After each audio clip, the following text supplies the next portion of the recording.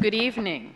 This April 12th, 2018 regular meeting of the Fairfax County School Board will now come to order. Please rise for the Pledge of Allegiance, a moment of silence, and the performance of the national anthem by the Spring Hill Elementary School Band under the direction of Dan Freeman. I pledge allegiance to the flag of the United States of America and to the republic for which it stands, one nation, under God, indivisible, with liberty and justice for all.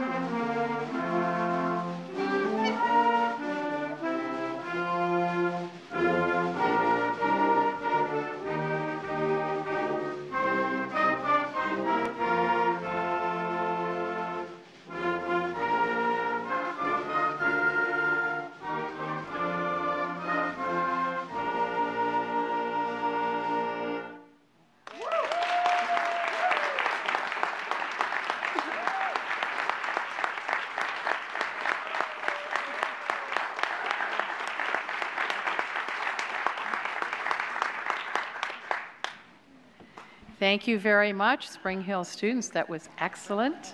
We want to thank the Spring Hill parents for sharing your children with us tonight. And is Mr. Olk here, our principal?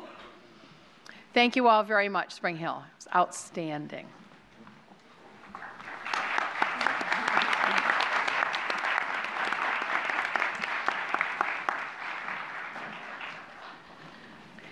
In order to comply with Section 2.2-3712D of the Code of Virginia, it is necessary for the Board to certify that since the Fairfax County School Board convened a closed meeting on April 12, 2018, to the best of each member's knowledge, only public business matters lawfully exempted from open meeting requirements, and only such public business matters as were identified in the motion convening the closed meeting were heard, discussed, or considered by the Board during the closed meeting. Is there a motion?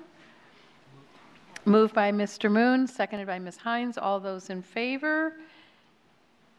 That motion is unanimous. Thank you very much. A few announcements before we begin tonight's meeting. Ms. Palchak will be absent this evening. If you would like to review a copy of the agenda and any agenda item that is being discussed tonight, that information is on the table by the auditorium entrance. Tonight's agenda is available by going to School Board on the FCPS homepage and selecting Board Docs under upcoming school board meetings. The meeting is also being streamed live online. Select School Board from the full menu, then click on the Watch Live button on the School Board Meetings web page. Please turn off or silence your cell phone. I will now call on Ms. Fedekanda for announcements. Thank you, Madam Chair. April 15th through 21st is National Volunteer Week. Established in 1974, National Volunteer Week has grown exponentially in scope each year since, drawing the support and endorsement of all subsequent U.S. presidents, governors, mayors, and other respected elected officials. National Volunteer Week is about inspiring, recognizing, and encouraging people to seek out imaginative ways to engage in their communities. It's about demonstrating to the nation that by working together in unison, we have the fortitude to meet our challenges and accomplish our goals.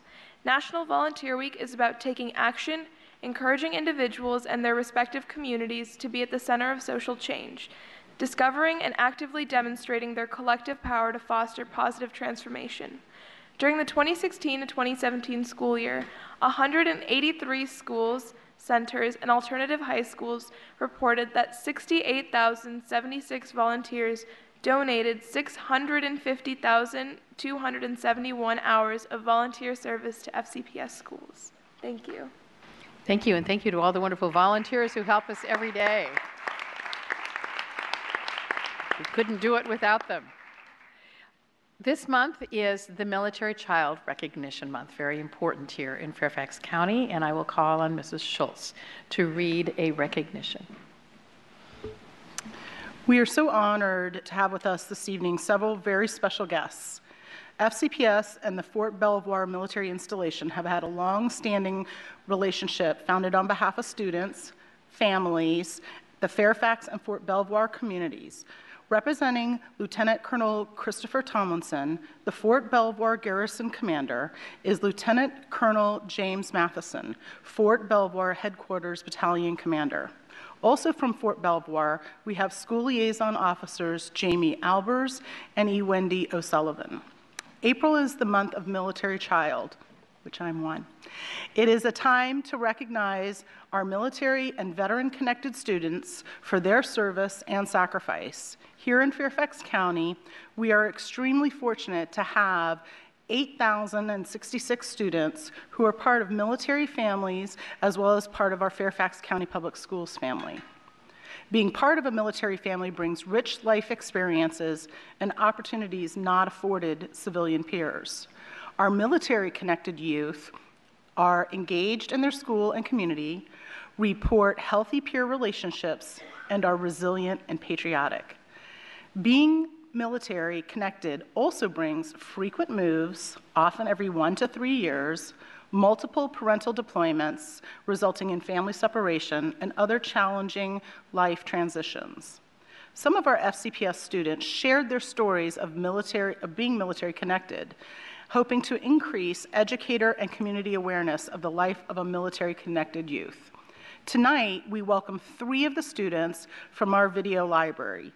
Justin Grinkowicz and his parents, General and Mrs. Grinkowicz, Meredith Martinez and her family, parents Master Sergeant and Mrs. Martinez and sister Kaylee, also a student in FCPS.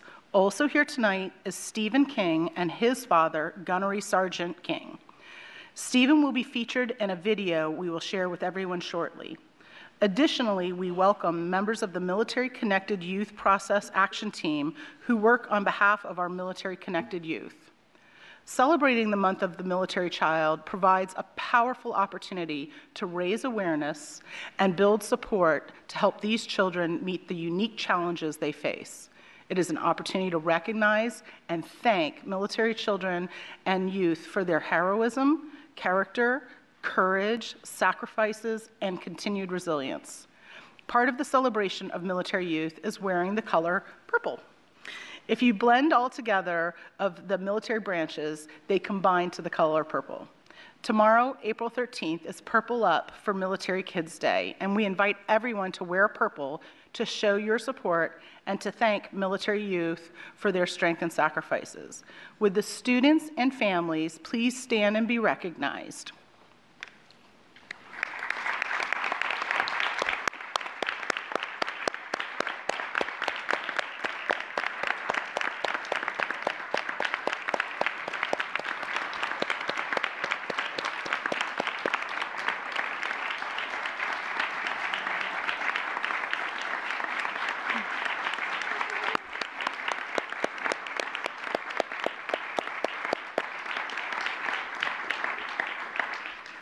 Our special guests are here this evening to join with the board and recognize the month of the military child and to thank these special students and their families for their service to our great nation. We have a short video featuring Stephen King, one of our many military students. I'd like us to invite to play the video, but I have to say I watched every single video. It was very difficult picking which one we would display tonight, but of all of them, I thought this would most best share the experience of a child in a military family.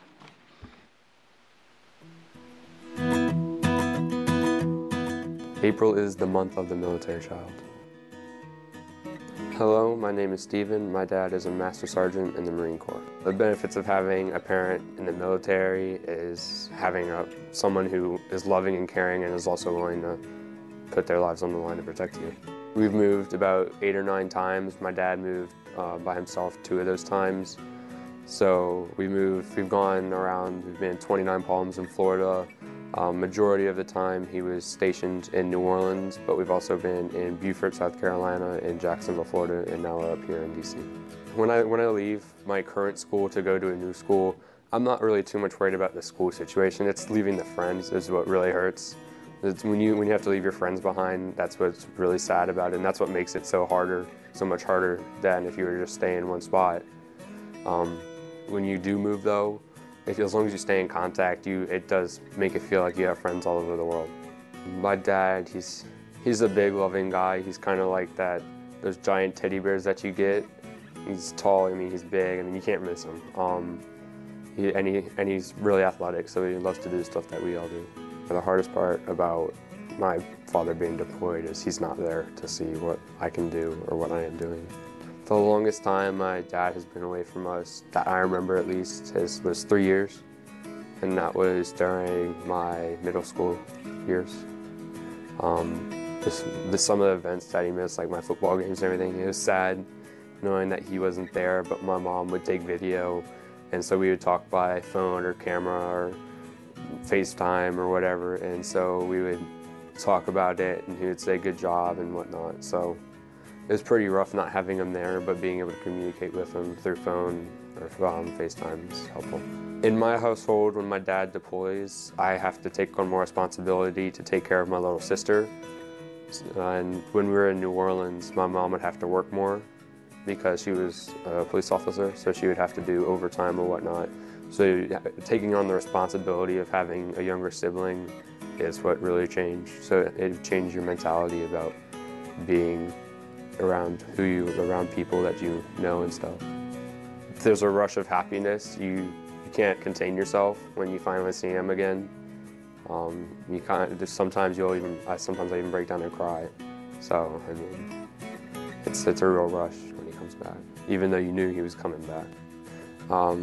Being in the military, and what I would like other students and teachers and people to know is that during some points in time, especially if you know that a family member just got deployed or whatnot, take it easy on us a little bit. I mean, it's kind of hard not having someone around that you're used to having around. Benefits of being in the military, you may be moving away from friends, but as you move away, you also move to somewhere where you can make more friends. And so you know people all over whatever country you're in or wherever. So you get to know people. If you move out of the country, you get to know people in a different country now. So if you're ever in there, I mean, you have a place to stay maybe if you get that close with them. I mean, there's all kinds of benefits to being in the military, but that's one of the main ones. The military has made me a better person in treating others who normally people might not want to hang out with just because of how they look, because I've been in that place a time or two. So because I know what they might be going through, it's helped me to deal with other people that may not look like someone cool, but are actually pretty cool people, and it's helped me be a more responsible person.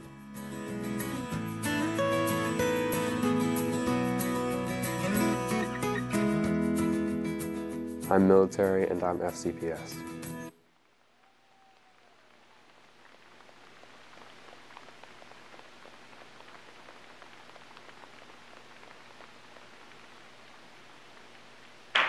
I just want to say, as a daughter, the oldest daughter of a career naval surface warfare officer, when I was 21, I had 21 moves. and that included house to house and cross country. I moved my mother across the country twice while my father was deployed, when she was 8 months pregnant both times. And so I really do understand and have walked in the shoes of our military and our military-connected youth. And we're very proud to have you here, and we're proud to serve you. So if we can have all of you come up this evening, all of our special invited guests, we'd like to take a picture with you at the dais with the board. So come on up.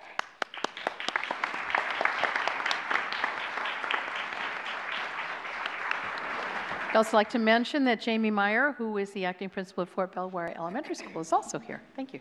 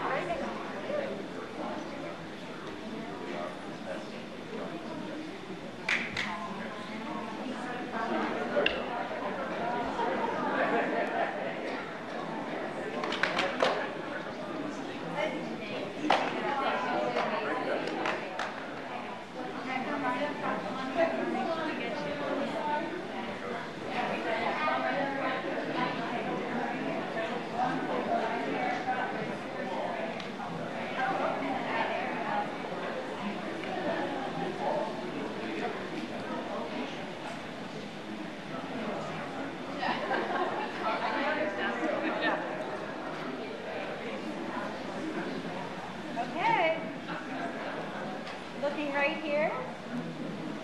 We're going to take 2 nice big smiles right here. 1 and 2. Perfect. Thank you so much.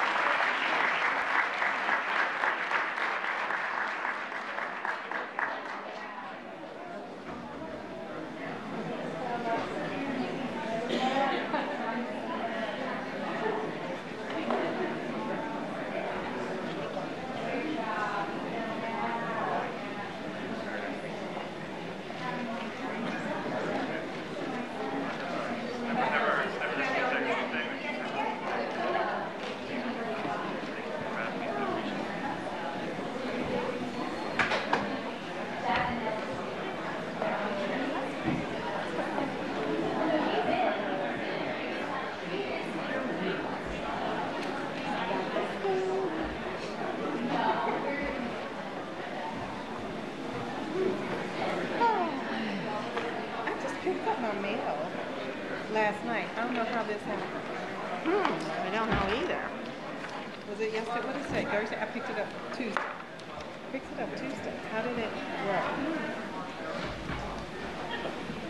Please review attached. Chairman Strauss, I just want to also recognize that Carol Padgett, principal of Fort Belvoir Upper, was here along with Jamie Meyer, the acting principal of Fort Belvoir Primary, and we thank our principals for coming.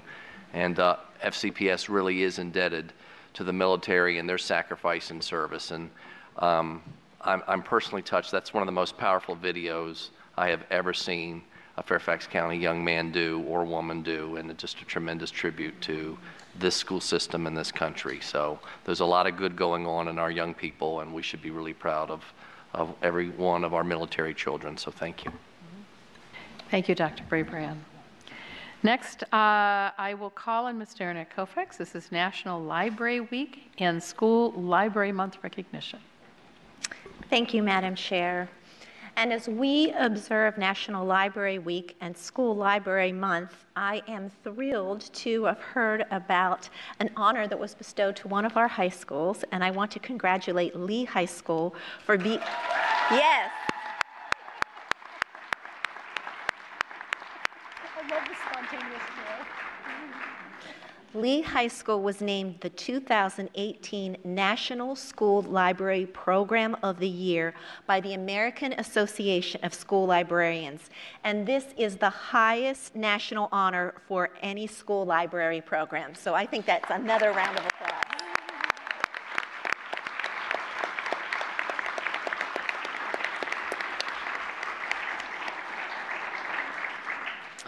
This award honors library programs that empower their students and staff to be effective users of ideas and information in a constantly changing school and library environment.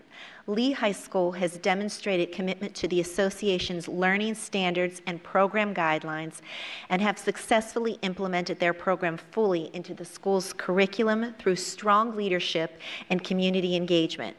One outstanding example is the recent school-wide Hour of Code event offered in multiple languages, providing open access to the computer science introduction.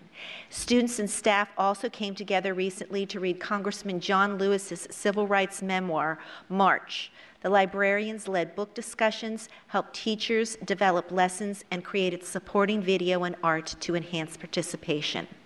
The award committee described Lee's program best in one word: engaging.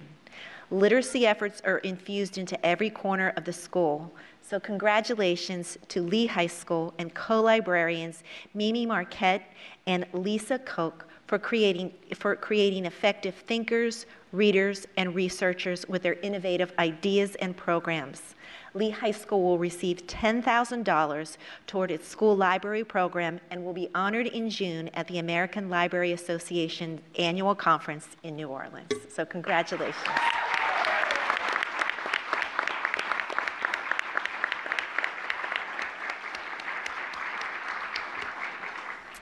And now on to our recognition of National School Library Week. It is a national observance sponsored by the American Library Association and libraries across the country each April. It is a time to celebrate the contributions of our FCPS librarians and libraries. This year, National Library Week will be observed April 8th through the 14th with the theme, Libraries Lead. FCPS librarians design library programs that lead the way in leveling the playing field for all students who seek information and access to technologies. FCPS librarians are leaders in their schools, in their communities, and in the nation. School Library Month is the American Association of School Librarians' celebration of school librarians and their programs. Strong school library programs play an essential role in the student's educational career, and FCPS school librarians are dedicated to meeting the needs of every student through literacy development and relevant inquiry-based instruction that fosters curiosity, innovation, and ensures students meet the portrait of a graduate outcomes. The school board welcomes this opportunity to commend Fairfax County Public Schools librarian and to express our gratitude for the energy, knowledge, and vision they provide the school system. So thank you so much, and I would like to invite all of the librarians who are here today to join me and my colleagues for a photo.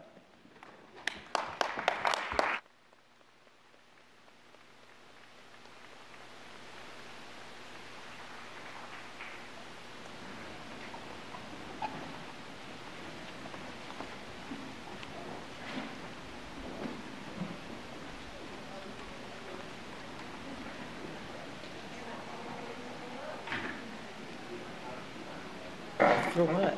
For you. Okay. Need every picture.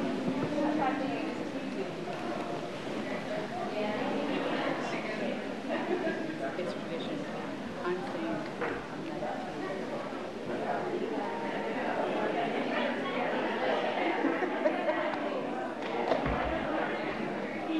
I'm working.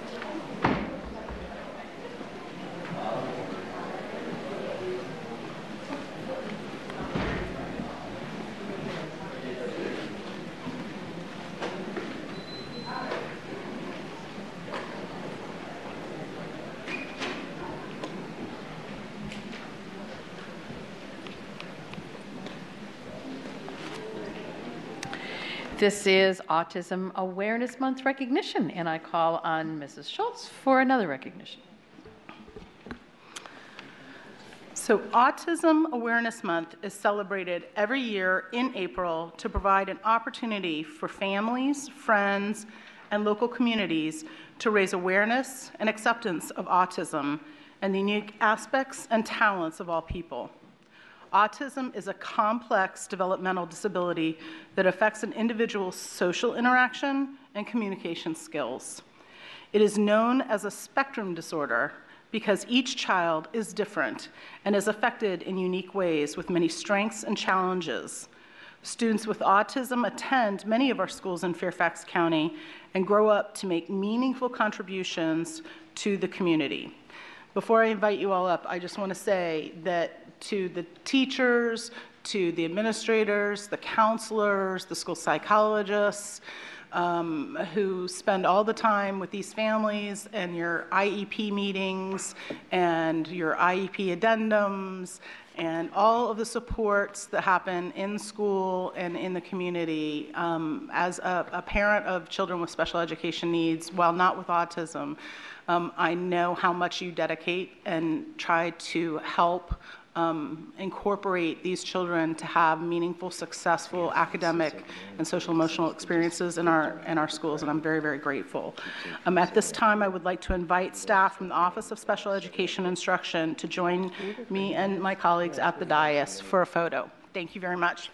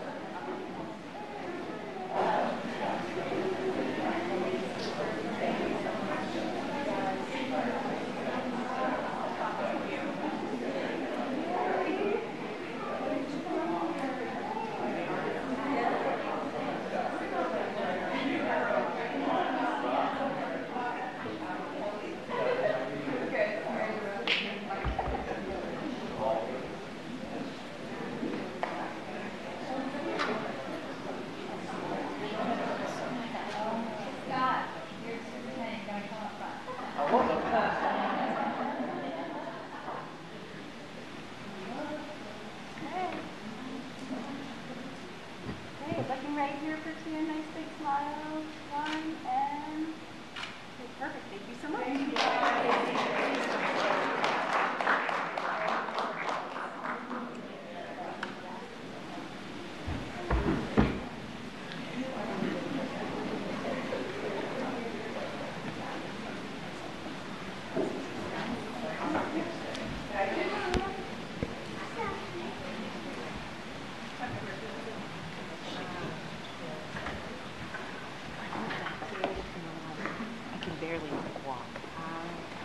Those were like 50 dips or something. I think the wedges are easier to... Yeah, these are... Yeah, Those are low. They're not big.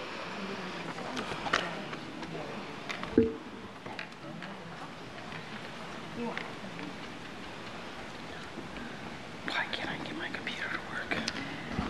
The next order of business is citizen participation. Tonight, 10 citizens have signed up to address the board. Speakers are requested to limit their remarks to not more than 3 minutes. The school board will not hear statements involving issues that have been scheduled for public hearings, such as capital improvement program, budget, and boundaries. Complaints regarding individual students or school-based employees should be directed to the appropriate school principal or other school official.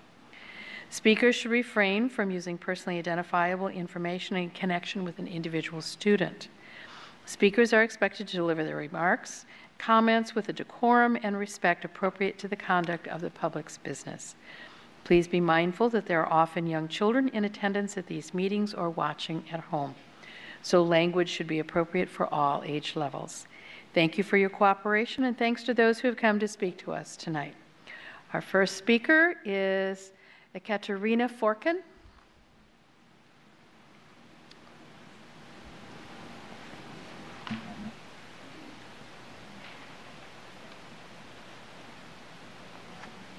Good evening. My name is Ekaterina Forkin, and I'm a senior at Oakton High School. Last year for my capstone project, I decided to research the effectiveness of using standardized tests as measurements of student success. I'm speaking here today to provide some insight on the benefits of some slight changes in the county and testing culture that we currently have. To start, FCPS students deal with two distinct types of standardized tests, those mandated by the schools or the state and those required for college applications. A student who earns top marks in school may struggle to earn an average score on a standardized test, whether it falls under either of the two categories. Pressures on school administration have created a widespread technique of teaching to the test that is not unique to FCPS, in which teachers instruct students how to perform well on tests rather than working on critical skills. State programs such as the SOLs tend to hold back teachers and students accountable for obtaining satisfactory scores. Moreover, a trend observed in the past several years has shown that test scores rise while true learning falls when schools drill students to excel at standardized tests. Factors such as socioeconomic status and previous educational background are often not considered when evaluating individuals on their scores, and this inevitably creates unfair advantages for some students and disputes the effectiveness of using these tests as measures of education. Standardized tests are still used today because they were created with the goal of being objective and comprehensive in nature. In a world where grades and GPA inflation is rife, these tests can offer a level playing field in the admissions process. It is common consensus that grading systems and course rigor vary substantially across schools, so standardized tests can act as regulated factors in ranking student performance, whether at the elementary level or in college applications. Yet, there are many individuals, students, parents, and educators who believe standardized tests are an inherently unfair gauge of student performance because widespread testing penalizes diversity and ignores the apparent opportunity gap among students. Standardized tests cannot predict how well a student will flourish in a collaborative environment, participate in seminars, or present an oral project, which are all key components of education and college courses. But a student's GPA can because these types of assessments are included in a student's grade in multiple classes. Grades are not determined by a singular test. They are a reflection of daily dedication to academia. In fact, 92% of surveyed public high school teachers believe that grades are the best indicator of student engagement and accomplishment. Even when standardized test scores present only a fraction of academic success, they are viewed as a full scope of a student's achievement. So I understand that you're not the College Board, but I believe something we can work on is the testing culture we have in FCPS. I believe one thing that would bring about immense change is putting a cap on the number of AP courses a high schooler may take. There's no reason for someone to take 5 or 6 AP courses. I did it last year, I did it this year, I know many friends who have done it.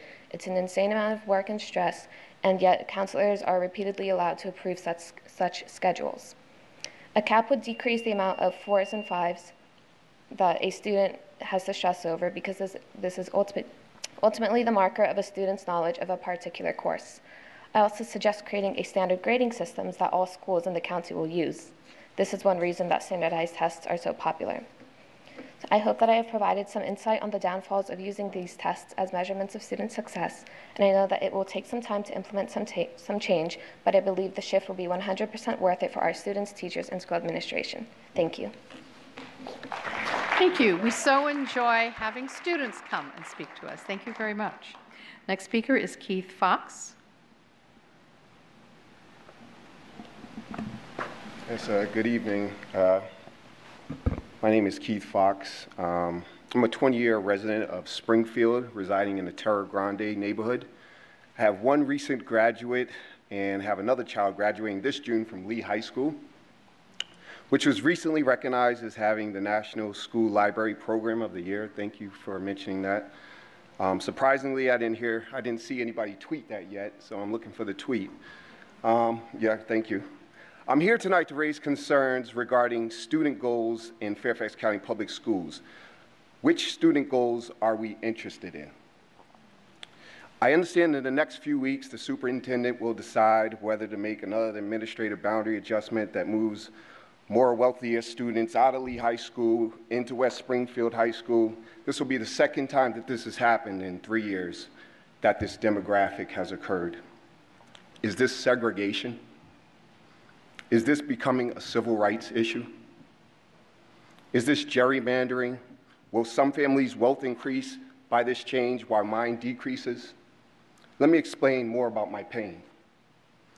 We have school goals also. I served on the Lee PTSA for 2 years, then volunteered another 2 years. I mentor, I tutor, I collaborate with the principal.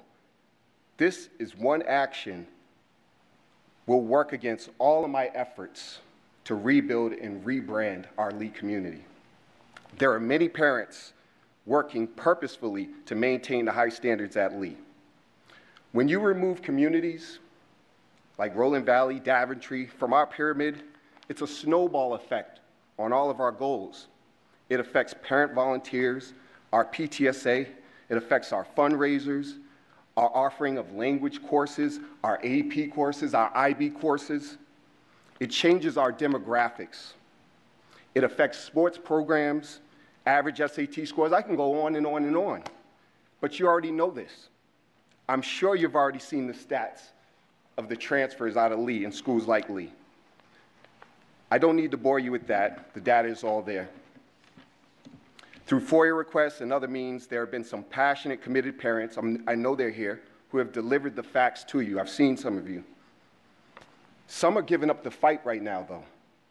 They feel like the school board doesn't care. They feel like Fairfax County watched this happen and doesn't care.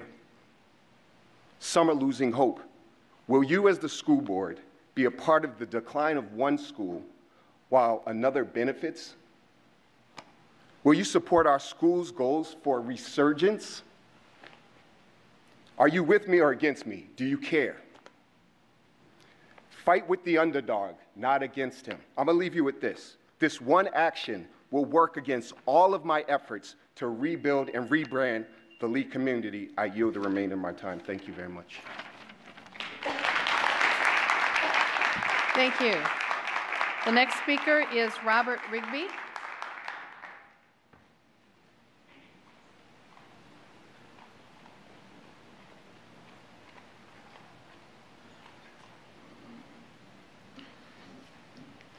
Good evening. My name is Robert Rigby. I'm a 19-year veteran teacher in FCPS. Student success means success for all students, including transgender students. I went to a conference at the Department of Education in DC last week, where they honored people with the Martin Luther King Jr. Drum Major Award for faith-based initiatives. It made sense to me that they called it faith-based rather than church-centered. The language was inclusive of religious minorities without excluding the majority. We need to use similar language when we talk about transgender people. We don't want to erase anyone. A truth about many transgender people is that they have transitioned genders at some point. How do we talk about this? We certainly don't refer to their real sex. Their real sex is the sex with which they identify, and neurological science, genetic science, and people's lived experiences say that the sex or gender that transgender people express is their real sex. Unfortunately, the phrases biological sex, physiological sex, and anatomical sex are used as stand-ins for real sex and go just as far to deny the truth of gender identity. That is the language that the Gloucester County School Board has used to separate Gavin Grimm from other boys in that famous case, and it is the language that the Trump administration uses to deny the possibility of military service in our armed forces to transgender soldiers. It also denies the existence of intersex people. So what language do we use to include the minority without excluding the majority? The medical and legal experts have come up with what I would call best practices in this discussion, the phrase sex assigned at birth. That takes a little explanation, but anything worth talking about can withstand explanation. So here goes. When a child is born, the doctor makes a visual inspection of their external anatomy and says that they are male, female, or intersex. Then the doctor puts that on the birth certificate.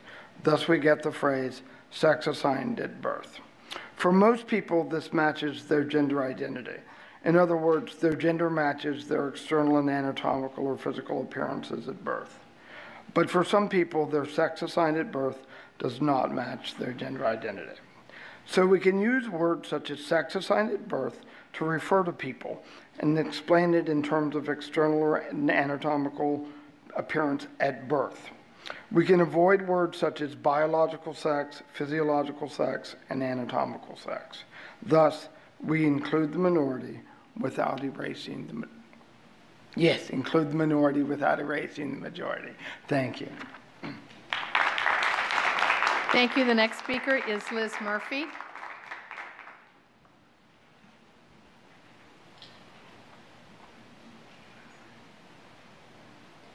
Good evening. To Dr. Brabrand and the school board. I am a parent of 2 recently high school graduates, and I direct my questions to the school board tonight regarding the second in 3 years proposed adjustment to boundaries of Lee High School. What visible and concrete steps will you as a full board take to assure that Lee High School, if this action is taken, will, and I quote from policy 8130.7, maintain or improve instructional effectiveness of Lee High School? Note that Daventry, when the 4-year boundary phase-in is complete, will send approximately 110 students to West Springfield.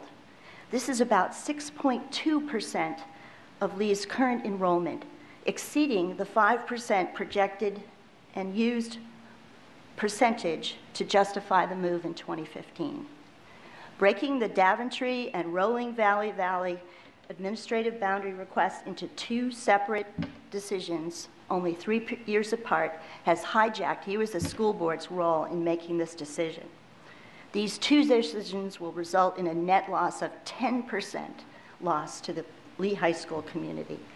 Will this school board consider that a reasonable thing to do? The FCPS Capital Improvement Plan projects that West Springfield will be at 105 capacity by 2023. Moving Rolling Valley students to West Springfield will push that number to approximately 108%, while Lee may go as low as 82%. Where is the equity in the quality of education for Lee High School? Lee High School has an active group of parents who have been trying hard to strengthen Lee High School. These efforts have not been visible to Lee High School and to its neighborhoods. Moving these higher socioeconomic neighborhoods, Hunt Valley in 2005, Daventry in 2015, and then potentially Rolling Valley just 3 years later in 2018, will make Lee High School much weaker, and of course will strengthen West Springfield by allowing it to have more electives and different classes. How can the school board justify these decisions, which have a very significant impact on the overall academic health of Lee High School? I remind you also that all of the feeder schools of Lee High School are Title I, where there is not one elementary school feeding into West Springfield that is designated as Title I. Regulation 8130.9 states the division superintendent may reconsider an adjustment that previously did not meet the above criteria if evaluations by staff indicates that there has been a significant change in the adjustment's impact or determining factors. Will the school board ask Superintendent Brabrand to reconsider and reverse the Daventry boundary decision? And will also the school board complete the boundary study that was not done in 2005, which should have studied the Lee, Lake Braddock, and West Springfield pyramids? We thank you for your time and your attention to this, and we await your decisions. Thank you. Thank you. The next speaker is Norman Hall. Good evening, Chairman Strauss, members of the school board, Dr. Brabrand. My name is Norm Hall. I'm here tonight to speak about the student success element of the FCPS strategic plan.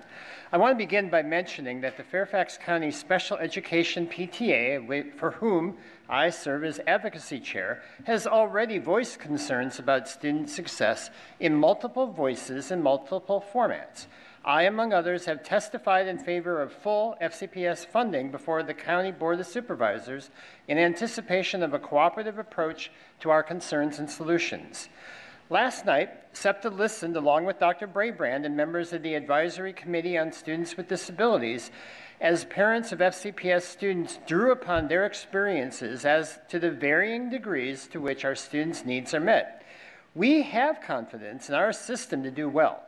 As we anticipate the successful growth and development of our students into maturity, so do we hope to see FCPS become the premier school system for consistency and accountability in educating students with disabilities.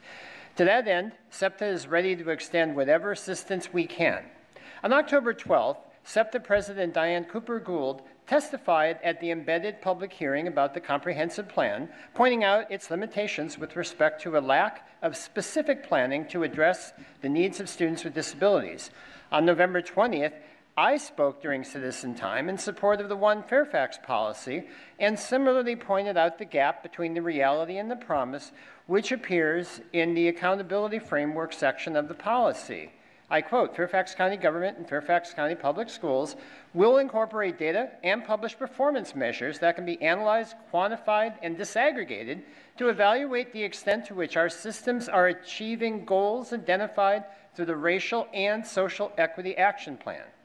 Between our appearances to this school board, SEPTA published a position statement regarding the FCPS strategic plan and strategic plan update.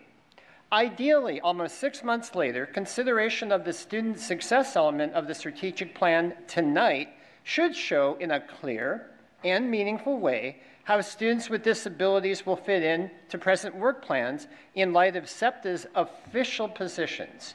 I'm going to quote from them for the rest of my time. SEPTA believes that the development of specific and measurable plans to improve outcomes for students with disabilities is necessary due to the inequity of performance and the individualized nature of special education, and we stand ready to support FCPS in this effort. To that end, we recommend that the strategic plan be updated to offer detailed activities and initiatives specifically designed.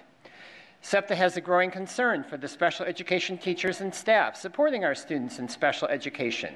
The reality of a high turnover rate and increasing caseloads is a serious issue, and with regard to turnover rate, a drastic discrepancy from the tenure of general education teachers.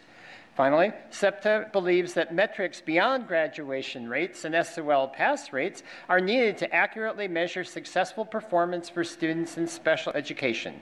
SEPTA believes that all children in FCPS would benefit from a notion of success measured in a more holistic approach to include data collection of social emotional growth, life skills, positive behavior changes, and other academic criteria beyond SOL pass rates. Without a clear understanding of what it means to be a successful special education student, FCPS cannot accurately evaluate and make decisions regarding the efficacy of special education programs. I thank you. Thank you. The next speaker is Amanda Brewer.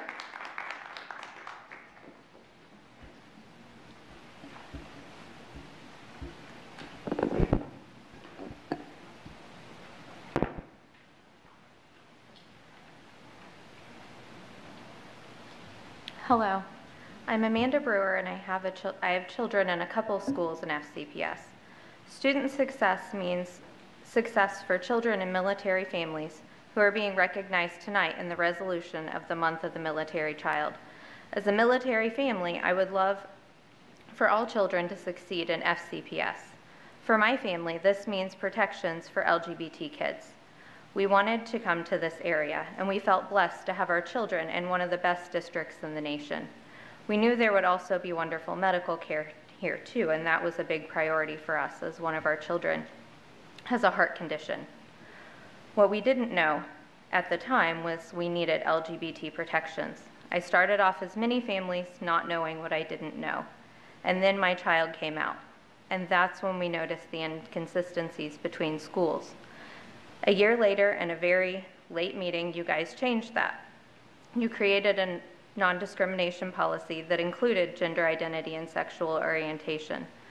The issue is you left out the guidance on how to move forward with the policy.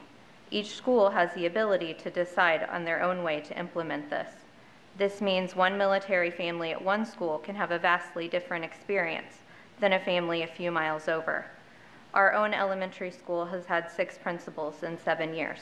This means the school could change a lot with the decisions of the upcoming principal in the next few weeks.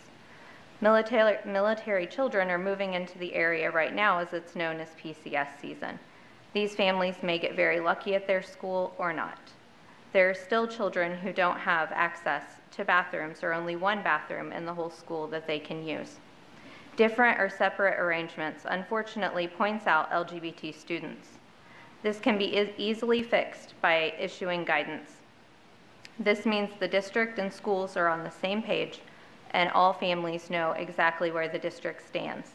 Military families coming into the area will know what to expect all around. They won't have to rely on social media or hearsay to pick a good place to live. Each school will do the same thing and all kids, not just most, will be protected. We haven't had an easy 7 years here, but we don't deny that we haven't been blessed to live in this area. We believe you can and will do what's best for the children. Please consider it sooner rather than later. Thank you. The next speaker is Rachna Heiser. I have copies in my remark. I can leave with the clerk afterwards. There we go. Thank you. Hello, and thank you for the opportunity to speak. I am the parent of 2 children who are products of Fairfax County Public Schools, a class of 2017 graduate, and a freshman with autism at Lake Braddock Secondary School. I am here to speak to you about your student success and your overarching goals that FCPS will present to you tonight to implement strategic goal number 1.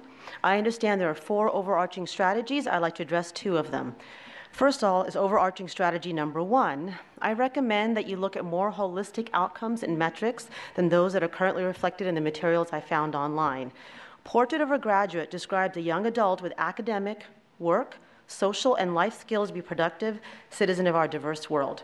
Yet all the current metrics are based on limited academic outcomes: AP, IB test scores, SOL score rates, graduation rates. This leaves out a significant number of children with disabilities who don't even take any of those tests. Where are their metrics? Right? This is in direct contrast to the holistic education required by Portrait of a Graduate. A high school diploma used to mean that a student was ready to be a productive member of society. Now we have so many academic requirements and academic-only measures that a high school diploma means college readiness and nothing else, which is in direct contrast to Portrait of a Graduate. Left behind are the students from whom multiple choice tests are not the best way to measure comprehension. Left behind are the electricians, the auto mechanics, the artists, the musicians like my son. Come by the special ed conference, he'll be playing. Left behind are him. Let me give you an example. He was one of only 2 7th graders and one of the 6 only ever in 20 years to perform, 7th graders in the advanced guitar ensemble, to perform at Unplugged at Lake Braddock. By musician standard, he's excelling. He's yet to pass an SOL. By your standards, he's failing. That's wrong.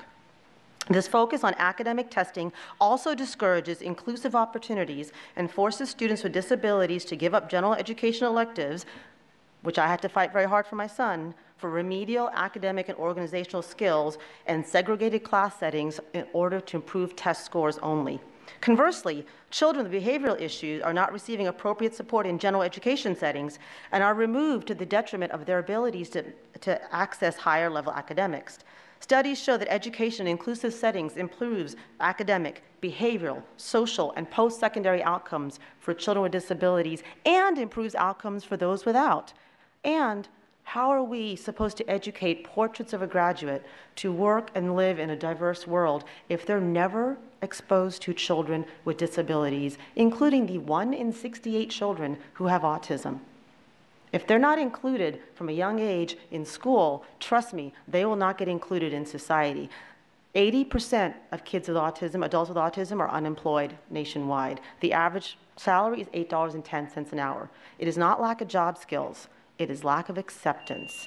And this academic-only focus, the student success focus that we have, is the biggest impediment to post-secondary outcomes. So I ask, when you're looking at outcomes for kids with disabilities, please don't just look at test scores. Look at actual outcomes. Are they productive citizens of our society? And are our other children actually productive citizens of our society in a 21st century diverse world? Please take a look at that. Thank you. Appreciate your time. Thank you for looking at the picture. Thank you. The next speaker is Barbara Gehart.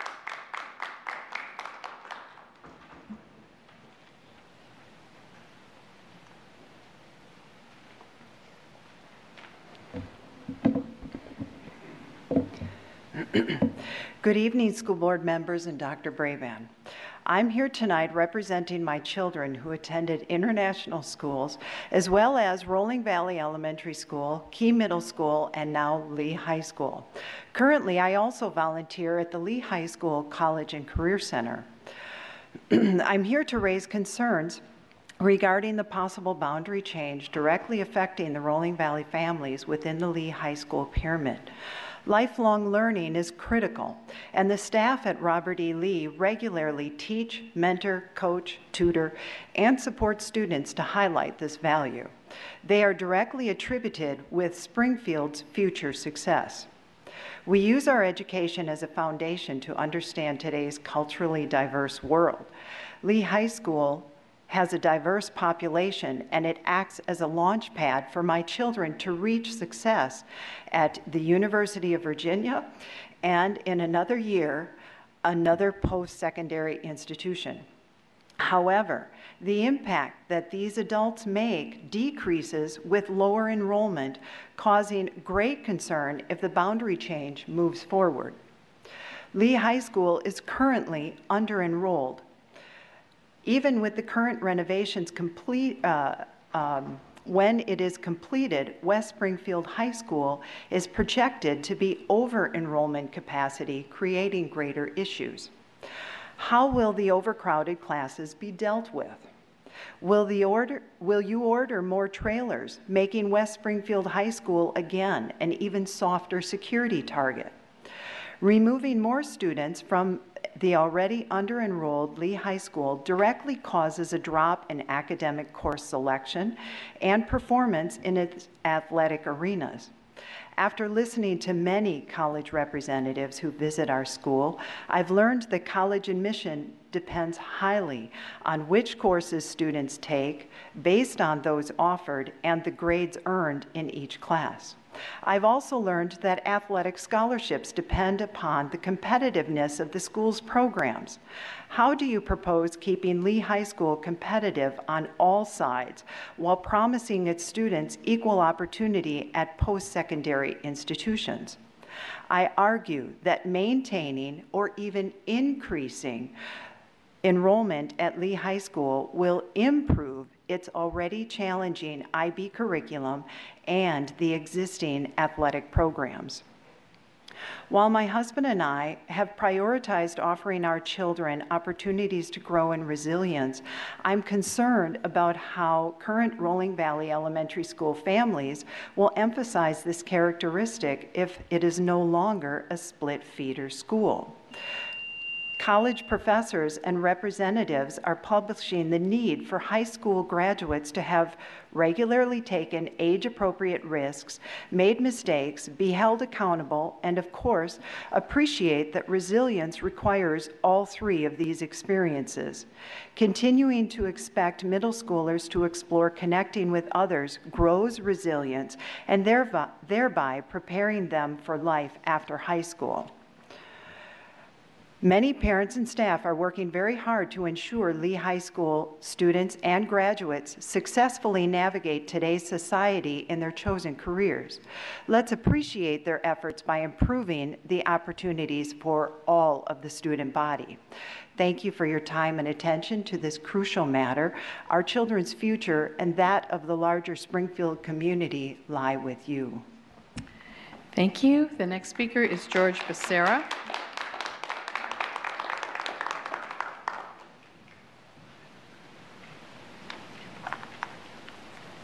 Good evening, Dr. Braban, Chairman Strauss, and school board members. I'm here to also talk about goal number 1 under the strategic plan for student success. I'd like to thank Dr. Presidio for his lengthy summary presentation that you will somebody present tonight, and then on Monday's work session he'll go more detail. A couple points I wanted to point out about the plan, about the report that's done every year. Before it used to be presented in December, now it's in April. First is, I appreciate the report, but again, it does not mention performance targets. When will they be eliminated, the gaps? But I think that's going to be an issue you guys will be tackling next. But I want to say it again, it's great to have this, but if you really mean what you want to do, you're going to say by a certain time frame. If you're talking about achievement gaps, let's say 2021, 22 in different areas, but the constituents know that this is what the goal for the board will be and not just lip service. Second is on the presentation slide, slide number 28. Talks about student access to technology at home. From my understanding, I've heard over the years, I've always heard 90+% of access. But when you look at this, it looks like 21% of the folks are not responding or decline the survey. So I think that needs to be reworded, and it's not really 90% of the people or students receiving home internet at home. You just need to improve that. Second is, or the third, my fault, is the closing achievement gap metrics. Will these be aligned to the new state accreditation markers? I think we need to align everything instead of going in silos. And when I'm also talking about that, is when you guys present every 2 years your district plan to the state, those goals should rely to your superintendent evaluation, to your regional assistant superintendent evaluations, to your principal evaluation, then to your school improvement plan. Because all those metrics have to align. If not, we're broken in certain areas. So let's make sure we're doing work and we're not breaking up things we don't need to be. The last thing is the most probably important thing I came here to talk about. Again, I appreciate Dr. Braband, Dr. Presidio, and Dr. Duran for this report on Monday, but I would love to have the information by district. I know you guys do it by region, but I think in terms of accountability for your constituents, they would like to know the data by district. How is their school board member doing every 4 years, 8 years, how many years you've been here? They would like to know. Because all you do is aggregates, subgroups. Yes, that's an improvement. Over the years, we didn't have subgroups. So I appreciate that. But now, year by year, you have 13 through 17 presented. We need to know by districts. And then an educated parent can go to their board of supervisor. They can say, this is why we need money. This is how it's affecting Lee District, Hunter Mill, Braddock, Mason. This is where our kids are maybe not performing as well.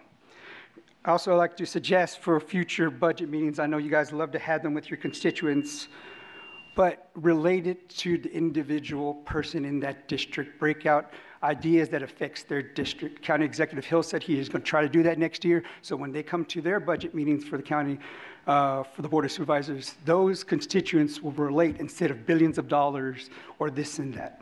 So I'd like to thank again Dr. Presidio, Dr. Braband, and Dr. Duran for the presentation they have Monday, and also an open conversation about closing these achievement gaps by a certain time frame. Thank you. Thank you. Our last speaker this evening is Ann Brooks Kenny.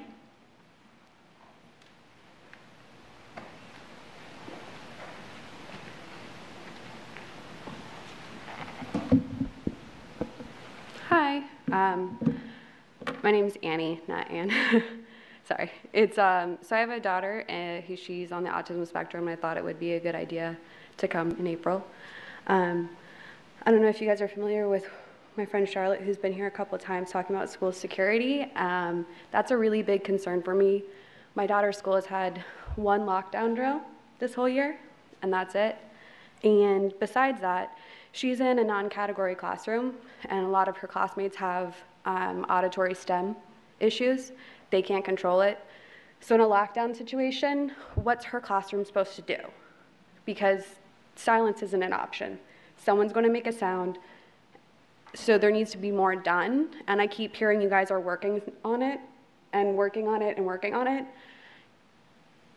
It's been almost 20 years that we've had since the first school shooting. It took 6 months for my school, which was a private school, after 9/11 and the DC sniper, to have double door entry. So the only way you could get into that school would be to show your identification, or you couldn't access the students. I've seen schools where you can just walk in. You get buzzed in, you don't have to go in the office, and that's a problem for me, because not only in the extreme situation of a school shooter, but just people wandering into my kid's school. I don't have all the solutions, but I would really like to hear sooner rather than later what you guys think or what you're willing to do. And second to that, I'm just really concerned that you guys don't pay enough of attention. There's a lot of you I see listening, and it's been frustrating for me because I see people looking down at their phones or computers, and I understand there's a difference between notes and all that, but people come up here to talk to you guys with their issues, and I think it would be really helpful if you had a town hall aspect, so we don't just feel like we're talking into blank space, because that's kind of what it seems like a lot of people go through. And I think you guys are public servants, and your job is to listen to us. And I honestly didn't come up with much because I didn't know if I was going to have anyone's attention, and I feel like I do now. So I'd just really like to close with, I just found out about the special education group. Love to join them, see what they're going to do, because I, like most parents, have had a lot of problems dealing with the IEP system. I didn't go to public school. It's all brand new to me. So that's pretty much it. I guess I have 30 seconds left. So yeah, thanks. Great. Well, the SEPTA people are here. You can join up. Thank you. Next is Student Representative Matters. I call on Ms. Fedekanda. Thank you, Madam Chair. So I'd first like to start out with recognizing our Boy Scout troop in the audience, Troop 702, who is working on their Citizenship in the Community badge. If all of you could stand to be recognized.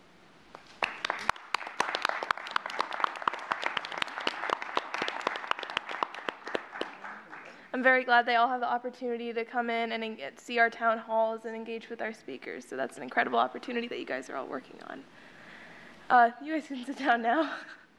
So what we had this Monday was our election of the next student representative-elect. I'm actually kind of surprised that the year is almost at an end, but the Student Advisory Council elected Benjamin Tigner from South Lakes High School as the student representative-elect for next year. I'm really looking forward with working with Benny so that he's ready to assume the role in July.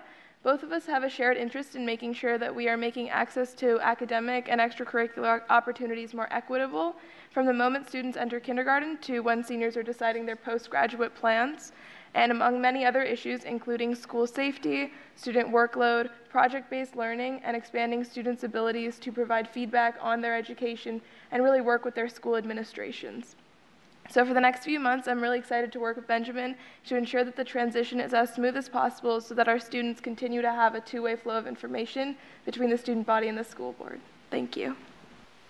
Thank you. We are very excited about the prospect of another new student, Ms. Hines. Where is Ben? Oh, there he is. Yeah, well, please. Congratulations and welcome. Stand to be recognized. All right.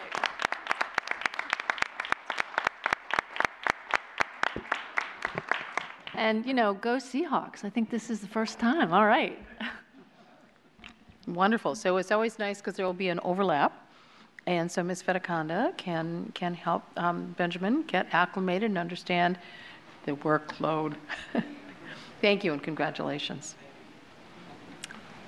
Now we have come to the presentation of our strategic plan goal 1, student success, and I call on Dr. Brabrand for the introduction. Thank you, Chairman Strauss. As you know, Goal 1, Student Success, is the culmination, this report is the culmination of our #1 priority in Fairfax County Public Schools. This report's full of very valuable information, and we're going to summarize the report here tonight, and we will go into it in more depth at our work session as we have been doing with other presentations to the board. This report is a cross-departmental collaboration. It required a lot of work. And a lot of work is required because student success is the foundation, the first block of our strategic plan, Ignite. So I want to thank the team, our team, your team, my team, our team together for all the hard work on preparing this report. In particular, I want to thank our Chief Academic and Equity Officer, Dr. Duran, for his leadership. And I'd also like to thank the Assistant Superintendent for Instructional Services, Dr. Presidio, who's going to do the presentation tonight. And he's very excited to be here and take the lead in sharing. Now, Francisco's out here and I'm out here. We might add in a word or two. But I'm just really proud of the work that they've been doing. We got to talk about this in leadership team and see it, and I think you're going to be very excited and proud of the work. We've got a lot of glows. We've still got some areas that we acknowledge are grows, things that we can still do better. And we look forward to the presentation tonight, the conversation and work session to continue to drive and improve our strategic plan and ultimately outcomes for kids so that every student has success in Fairfax County Public Schools. So Dr. Presidio. I'm sorry, I just want to say something really quick to the audience. Dr. Brabrand was getting to acknowledge Sloan Presidio, and I just kept going, Sloan, Sloan, Sloan, so I made him laugh. So the only reason he laughed is because he was already doing something that I was prompting him to do. I like the informal tone we're setting already, so that's very good. I appreciate that. Thank you, Dr. Brabrand. Thank you, Chairman Strauss, and all the school board members. It's a pleasure to be here this evening, have the opportunity to present this year's report on Goal 1 of the strategic plan, student success. I do need to apologize to you in advance, though, as we start to take a look at this report, for the length of the report. It is 150 pages long, the narrative report. We've got 45 slides that we're going to review at the work session on Monday. You know, but as Mark Twain famously said, if I had more time, I would have written less.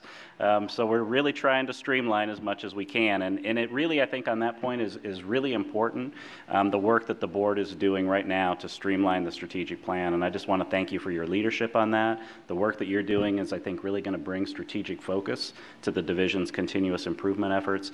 And I think it's really going to show an impact in our student performance in the years to come. So thank you for that work that you're doing. In that same vein, I'm not going to try to provide information on all 150 pages tonight. What I'm going to do instead is give a high-level summary of some of the major successes and some of the major challenges facing the school system with regard to student achievement. And I want to also, though, recognize that we have put together a new format in the report this year. So we've organized the report around the 4 associated strategies in Goal 1. In the report, there's a chapter for each strategy that provides an introduction and some context to that particular strategy. And then it provides information associated with the associated desired outcomes and the information on the associated performance metrics. And the reason that I mentioned the report format is that we would never expect anybody in the community to actually read a 150-page report. We wouldn't really even expect board members to be able to read a 150-page report. But the way that we've organized the information, we think it's going to be more helpful for board members and community members to locate the information that you're most interested in. It might be early childhood, might be reading achievement, whatever the case may be. So I think the report is going to help in that regard. And I would also thank the board for really kind of pushing us in the direction to provide more context and put the data and the analysis in context. And certainly Ms. McLaughlin and Ms. Schultz had really been big advocates of that last year. So hopefully in the new report format will be helpful. And we've also produced a video to kind of kick off the report this evening that highlights some of the successes that we see across the school system in relation to all of the desired outcome areas in the strategic plan. So we're going to go ahead and take a look at a brief video, and then we'll come back and I'll have more information on this year's report.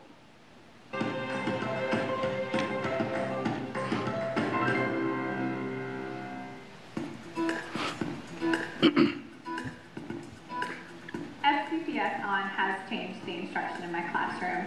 I feel like it is getting our students ready for the digital age. It's teaching them the tools. And you're basically a digital citizen. And you have to be a good one too, because you can hurt someone's feelings if you post the wrong thing. Before you tweet, these are some things you need to think about. Learning how to work with somebody, learning how to collaborate with somebody, and taking that information and being able to, go forward and problem solve and, create something together. You can use that in life, anywhere. I just love being in a global classroom because if you're researching about a certain place that some people in the global classroom are from, they can confirm, they can just revise and help you out with their information since they know a lot about what you're researching. Talking to someone across the country, another school across the country, that's pretty big, but talking to someone in a different country, that's huge. You're communicating with people in Costa Rica, and that's something that's new and exciting.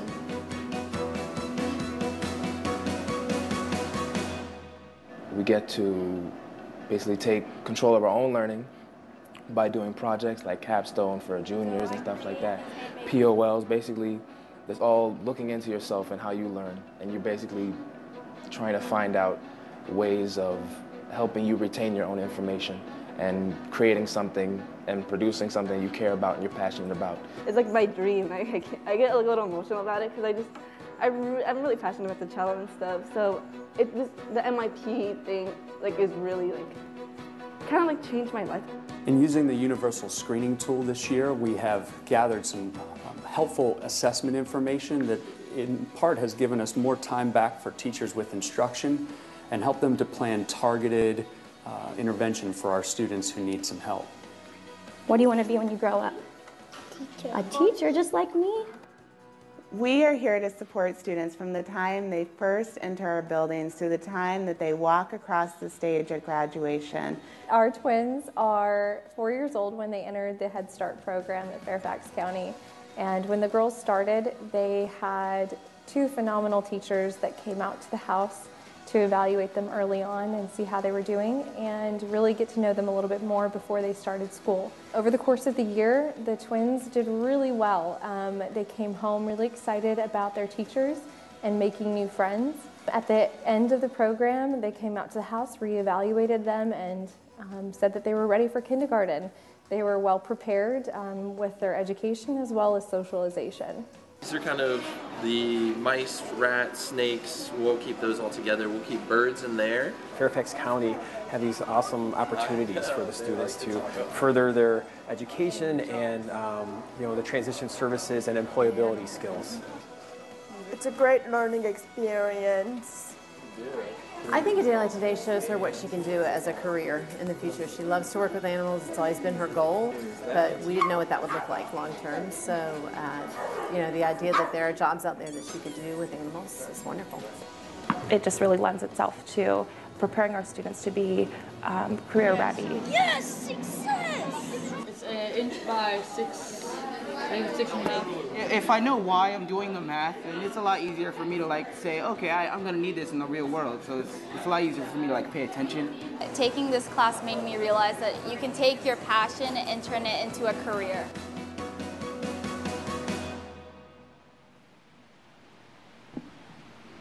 All right, well, thank you. Hopefully you see from that video there's a lot of great things that are happening in our schools related to this division strategic plan. Everything that was highlighted is related to a desired outcome in Goal 1. So our schools are really doing a lot of great work. So next what I'd like to do is call your attention to the summary that's posted on Board Docs, and we're just going to give really a high-level overview of some of the major successes and challenges in the school system. And I'd like to start with this infographic that really highlights some of the great things that are happening in our system. And you can see that overall our data really indicate that we've had growth trends on most of our performance measures over the last several years. And you can see also from this infographic that we continue to outperform the nation, and we really continue to outperform even a lot of countries on international assessments. So we're doing quite well when you look at measures like the SAT, ACT, and PISA. We've got a 91% on-time graduation rate. And one of the things that we're really proud about is the growth that our English language learners are making. You can see from the infographic the really dramatic increase in the number of credits that our high school English language learners have been able to accumulate over the last several years. And I think we've got a lot to really be proud about when we look at our school system as a whole. But of course, we also have a lot of challenges that we need to address as well. So when we talk about the challenges facing the system, we're talking about one of the major challenges are some of the gaps that we see in opportunity and access and achievement across our system. And I'd like to talk first about opportunity gaps briefly. So when we talk about opportunity gaps, we're really talking about disparities in the available resources or opportunities to students. So you might think about considering whether a certain opportunity exists for all students. For example, is a particular program available in all schools for students to be able to access equitably? And really one of the biggest opportunity gaps that we have in Fairfax County is in relationship to access to high quality preschool education. So this particular chart, which we have a lot more detail in the full report and a lot more analysis, but this particular chart or heat map really shows the percentages of students that are entering kindergarten in FCPS that did not participate in preschool. So you can see from the chart where in the county, the specific locations where we have the largest percentages of students that are entering kindergarten without a preschool experience. So in many areas, many places in the county, more than a third of our students are entering kindergarten without having access to high quality preschool education. Now we've made significant amount of progress over the last several years. We've added an additional 750 seat spaces for students to attend preschool, but obviously we have a long ways to go in terms of closing this particular opportunity gap. The next gap that I'd like to talk about is related to access. And when we talk about access gaps in Fairfax, we're really talking about access where we have disparities in terms of who's utilizing an available resource. So you might think about is every student in a school able to access a program that is in a particular school? So for example, are all students able to access advanced math coursework or AP and IB courses in equitable rates in ways? But the access gap that I'd like to highlight here as we're scrolling down is the access to technology. And one of our speakers this evening spoke to this a little bit. And when you look at the chart that you see here, you see that in the fall of 2017, many of our families indicated that they don't have adequate computer access or adequate internet access at home. And really, we believe very strongly in 2018 that access to learning technology as a learning tool, is fundamental if we're going to produce equitable student learning outcomes. So we'll dig into this data and talk about it in a little bit more detail during Monday's work session as well. But FCPS On, of course, is one of the division's initiatives where we're really trying to address this particular access gap and make sure that all of our students have access to technology to learn regardless of the time or the place or the pace of student learning. The last gap that you're very familiar with, I think. We've continued to talk about our achievement gaps in this year's report. And when you look at our overall achievement, our trends look really positive. You see positive trends in all of our subgroups, and if we scroll down just a little bit more, we might be able to get both of these infographics on the same page at the same time. But you see positive trends over this 5-year period of time on all of our subgroup performance. In this particular chart is looking at our reading performance overall, so the division's average reading performance. But when you look a little bit more closely, you notice that we continue to have large achievement gaps across some of our subgroups. So when you look at the difference between our white and Asian student performance and our Black and Hispanic student performance, you do notice that we have about 20 percentage point gaps in that area. When you look at economically disadvantaged, English language learners, and students with disabilities, we also have large gaps that we need to overcome. So some of the things that we're doing to address some of those gaps, one of the things was the universal screener that was highlighted in the video, and you heard one of our principals talking about how that tool has been able to help us identify students earlier that might have reading gaps, particularly early indicators of dyslexia, and how we've been able to target additional instructional time and supports and services for those students. So we're in just year 2 of our implementation of the universal screener, and we're seeing very positive results and trends. We're also working very closely with our school-based leaders, our principals, our assistant principals, and the instructional leaders in our schools to make sure that we can fully implement in all of our schools our updated and enhanced reading curriculum, which has undergone significant revisions, really a complete rewrite over the last 2 years. And we worked very closely with some consultants to make sure that we had research-based, evidence-based best practices, materials, resources, and training opportunities for all of our teachers to be able to implement those materials with fidelity, and we continue to work on that. Additionally, we've created new program standards for English language development. We have about 30% of our students in Fairfax County are English language learners, and our students, after they develop English proficiency, actually do very well in our standardized assessments. We've talked about that in the past. Oftentimes, former English language learners actually outperform native English speakers on our standardized tests, but we need to get them to that point of proficiency. And our new English learner program standards are really about how to accelerate students' English proficiency with direct support around their language development needs. And another big area where we're working very collaboratively with the Department of Student Services is to make sure that all of our teachers in our schools understand how to support and improve instruction for students with disabilities. So the final area of achievement data that I'd like to share with you this evening is in regards to math. So when we look at this infographic, again, these are our aggregate math scores across the division. And similar to our English and our reading scores, you see that the trends are positive for all of our subgroups. over this 5-year period of time. And again, in the report and in the appendix of the report, we break down year by year performance and we analyze the trends from year to year. And you're going to see slight increases and slight dips in some subgroups and some measures in some years. But overall, the trends are positive in all of our subgroups in mathematics as well. But again, like we saw in reading, we continue to have persistent achievement gaps for some of our student subgroups. So some of the focus areas that we're working on, you know that we're in the process of adopting new resources and new materials for mathematics in elementary, middle, and some of our high school classes this year. We're working very hard to strengthen our participation for historically underrepresented student populations, both in advanced math coursework at the elementary school level and in Algebra 1 in middle school. And we're continuing to support our content teachers in terms of their work with students with disabilities. So that really does conclude my high-level presentation for this evening. We're going to have a lot of time to dig in during Monday's school board work session. I want to thank our two meeting managers, Mr. Wilson and Ms. McLaughlin, for their help in preparing, not just for this evening, but for Monday's work session. And I think we'll have a great discussion. But I would be happy at this time, if there are any questions, to entertain a few questions this evening as well. Thank you very much, Dr. Presidio. And again, we will have an extended period of time on Monday to discuss this. So if there are clarifying questions, we're happy to ask those. Mrs. Schultz. Hi, Dr. Presidio. How are you? Very good, thank you. I'm not going to comment on the video. Okay. We did reuse footage that we had shot before, so. I'm not going to comment on the video. So I will, however, comment on that heat map. I think I have been asking for that heat map for 5.5 years.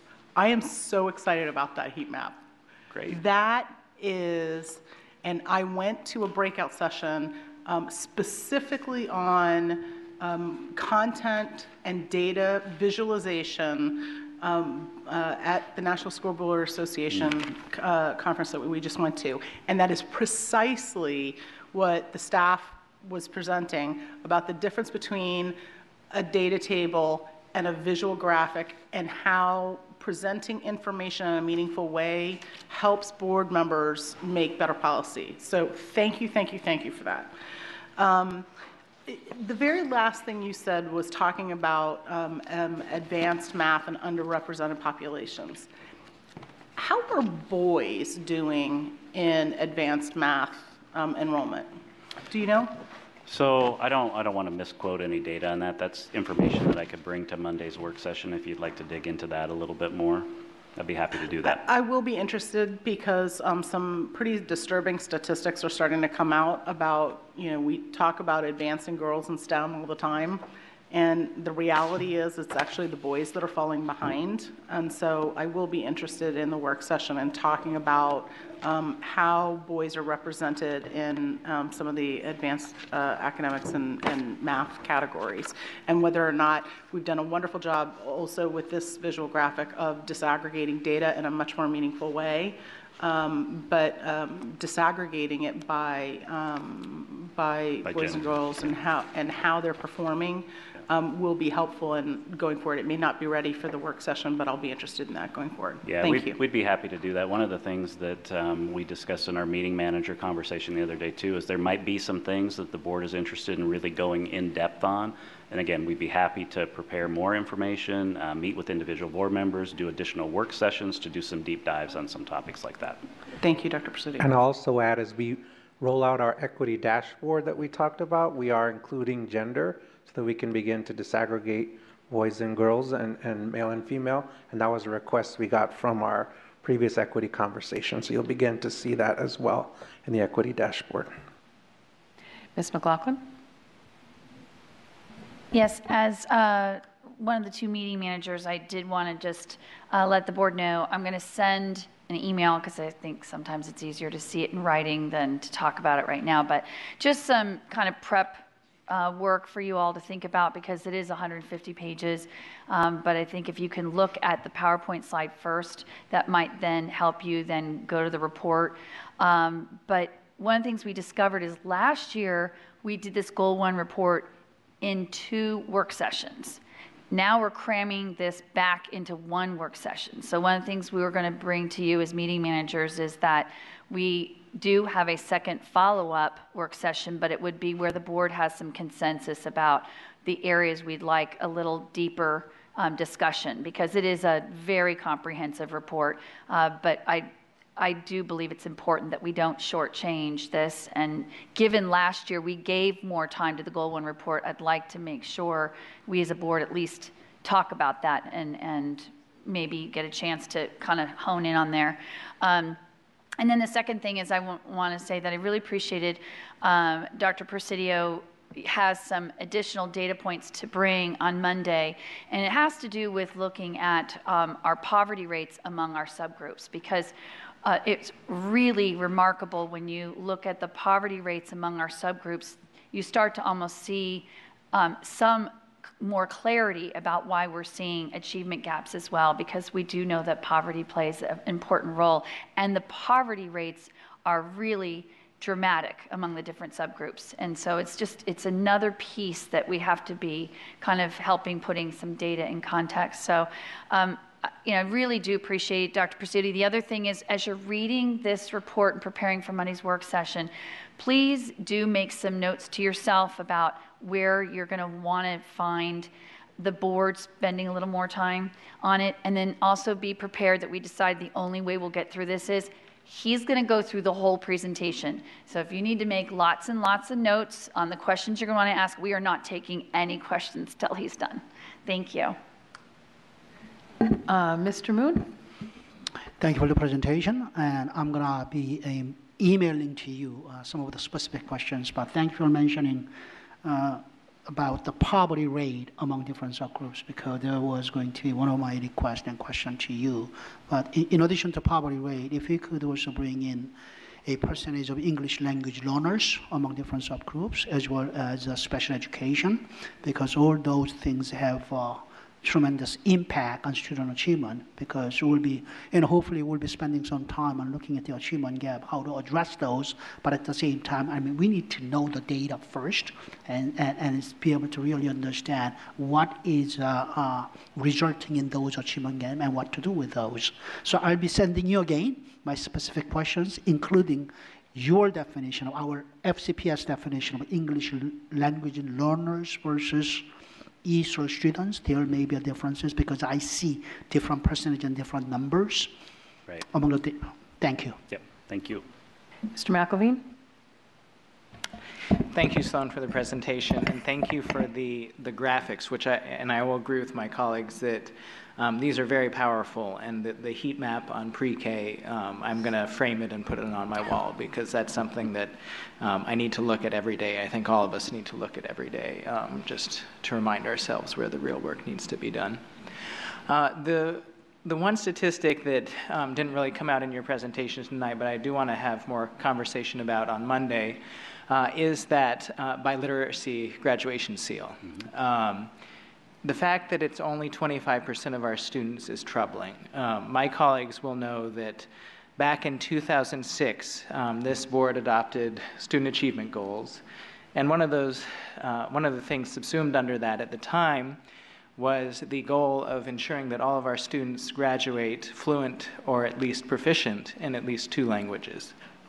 And the fact that we are still at 25% is a major issue. Now, on slide 45, you do present the trends going upward in that area, but I will tell you that over the past decade or so, the school district has really flatlined in this area. And when we talk about equity, which your presentation rightly focuses on, this is an area where there is not equitable access to programs, and there has not been for a long, long time. And so I'm hopeful that Dr. Brabrand's superintendency will not ignore this issue as it has been ignored in the past, and that we will make progress. Thank you.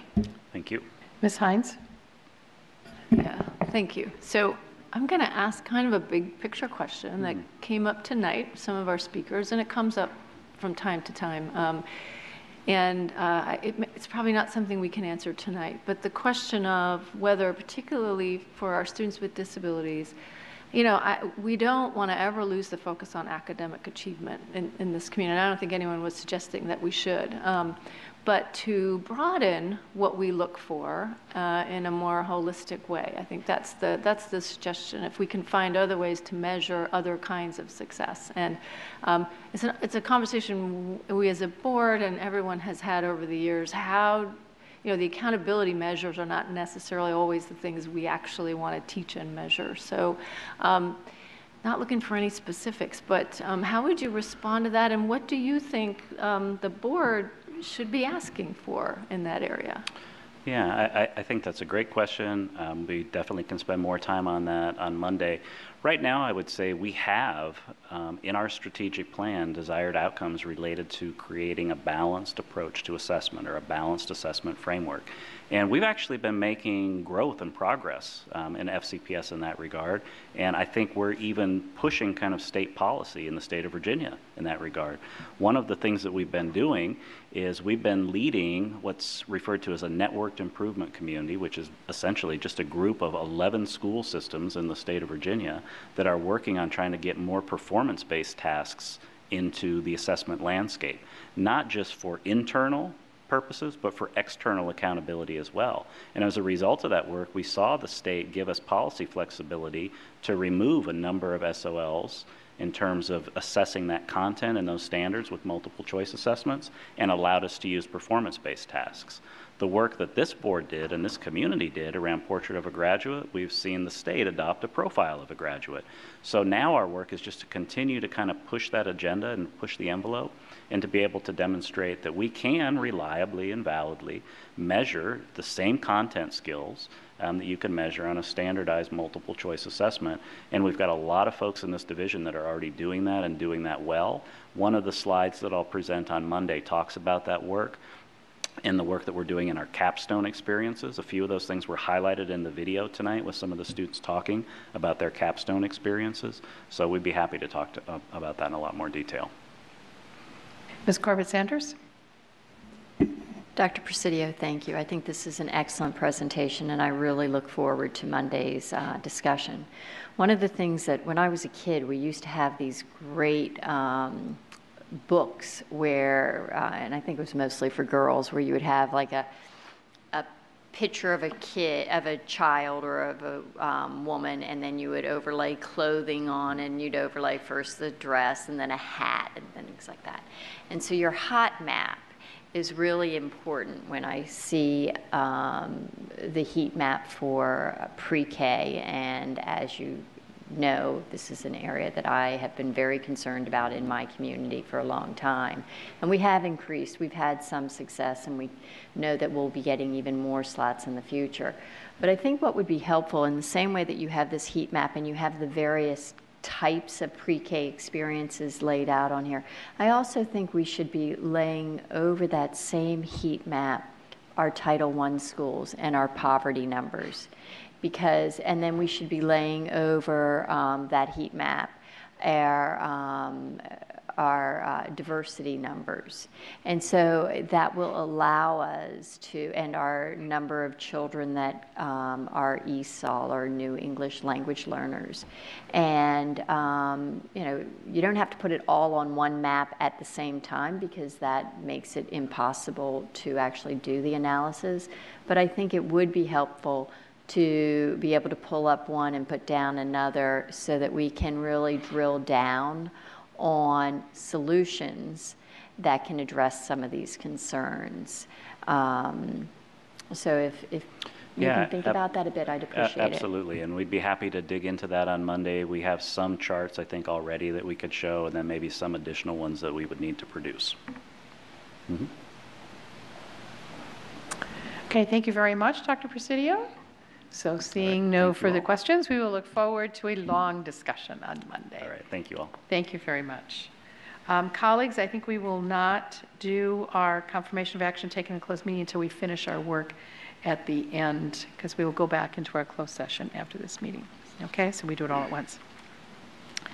The next agenda item is a consent agenda. Our adopted rules of parliamentary procedure, Robert's rules, provide for a consent agenda listing several items for approval of the board by a single motion. Many items listed have gone through board review, and documentation has been provided to all board members and the public in advance. Items may be removed from the consent agenda at the request of any board member prior to the meeting. 6.01, approve the minutes of March 22nd, 2018 regular school board meeting. 6.02, award the contract for the running track replacement at Falls Church High School to Field Turf USA, Inc. in the amount of $382,147.50, and authorize the division superintendent or the assistant superintendent of facilities and transportation services to execute and administer the contract on behalf of the school board. 6.03, award a contract for the Oakton High School renovation project to the lowest responsive and responsible bidder, Henley Construction Company, Inc., in the amount of $89,775,000, and authorize the division superintendent or the assistant superintendent of facilities and transportation services to execute, deliver, and administer the contract on behalf of the school board. 6.04, award a contract for the Marshall High School synthetic turf field replacement project to the lowest responsive and responsible bidder, GTR Turf, Inc., in the amount of $736,350.42, and authorize the division superintendent or the assistant superintendent of facilities and transportation services to execute, deliver, and administer the contract on behalf of the school board. 6.05, award a contract for the Hutchison Elementary School synthetic turf field replacement project to the lowest responsive and responsible bidder, GTR Turf, Inc., in the amount of $423,987.93, and authorize the division superintendent or the assistant superintendent of facilities and transportation services to execute, deliver, and administer the contract on behalf of the school board. 6.06, award the contract for the chiller replacement at Mount Vernon High School to the lowest responsive and responsible bidder, Stingray Welding, LLC, and authorize the division superintendent or the assistant superintendent of facilities and transportation services to execute and administer the contract on behalf of the school board. 6.07, award the contract for the chiller replacement at Franklin Middle School to the lowest responsive and responsible bidder, Edward Kakarian and Company, Inc., and authorize the division superintendent or the assistant superintendent of facilities and transportation services to execute and administer the contract on behalf of the school board. 6.08, award the contract for the boiler replacement at Bryant Alternative High School to the lowest responsive and responsible bidder, Capital Boiler Works, Inc., in the amount of $495,043, and authorize the division superintendent or the assistant superintendent of facilities and transportation services to execute and administer the contract on behalf of the school board. 6.09, appoint individuals to serve on committees as detailed in the agenda item.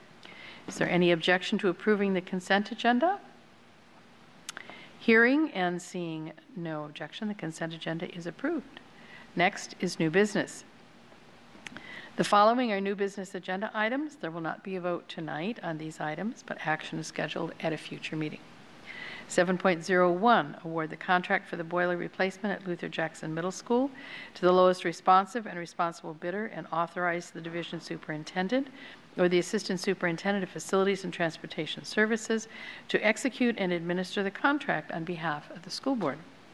7.02, approve the 2018-2019 Local Special Education Annual Plan, Section 611, Part B Grant Funding Application, and Sections 619, Part B Preschool Grant Funding Application, as detailed in the agenda item. 7.03, award a contract for the Mount Vernon Woods Elementary School renovation project to the lowest responsive and responsible bidder, and authorize the division superintendent or the assistant superintendent of facilities and transportation services to execute, deliver, and administer the contract on behalf of the school board. 7.04, award a contract for the Bryant Alternative High School synthetic turf field replacement project to the lowest responsive and responsible bidder, and authorize the division superintendent or the assistant superintendent of facilities and transportation services to execute, deliver, and administer the contract on behalf of the school board.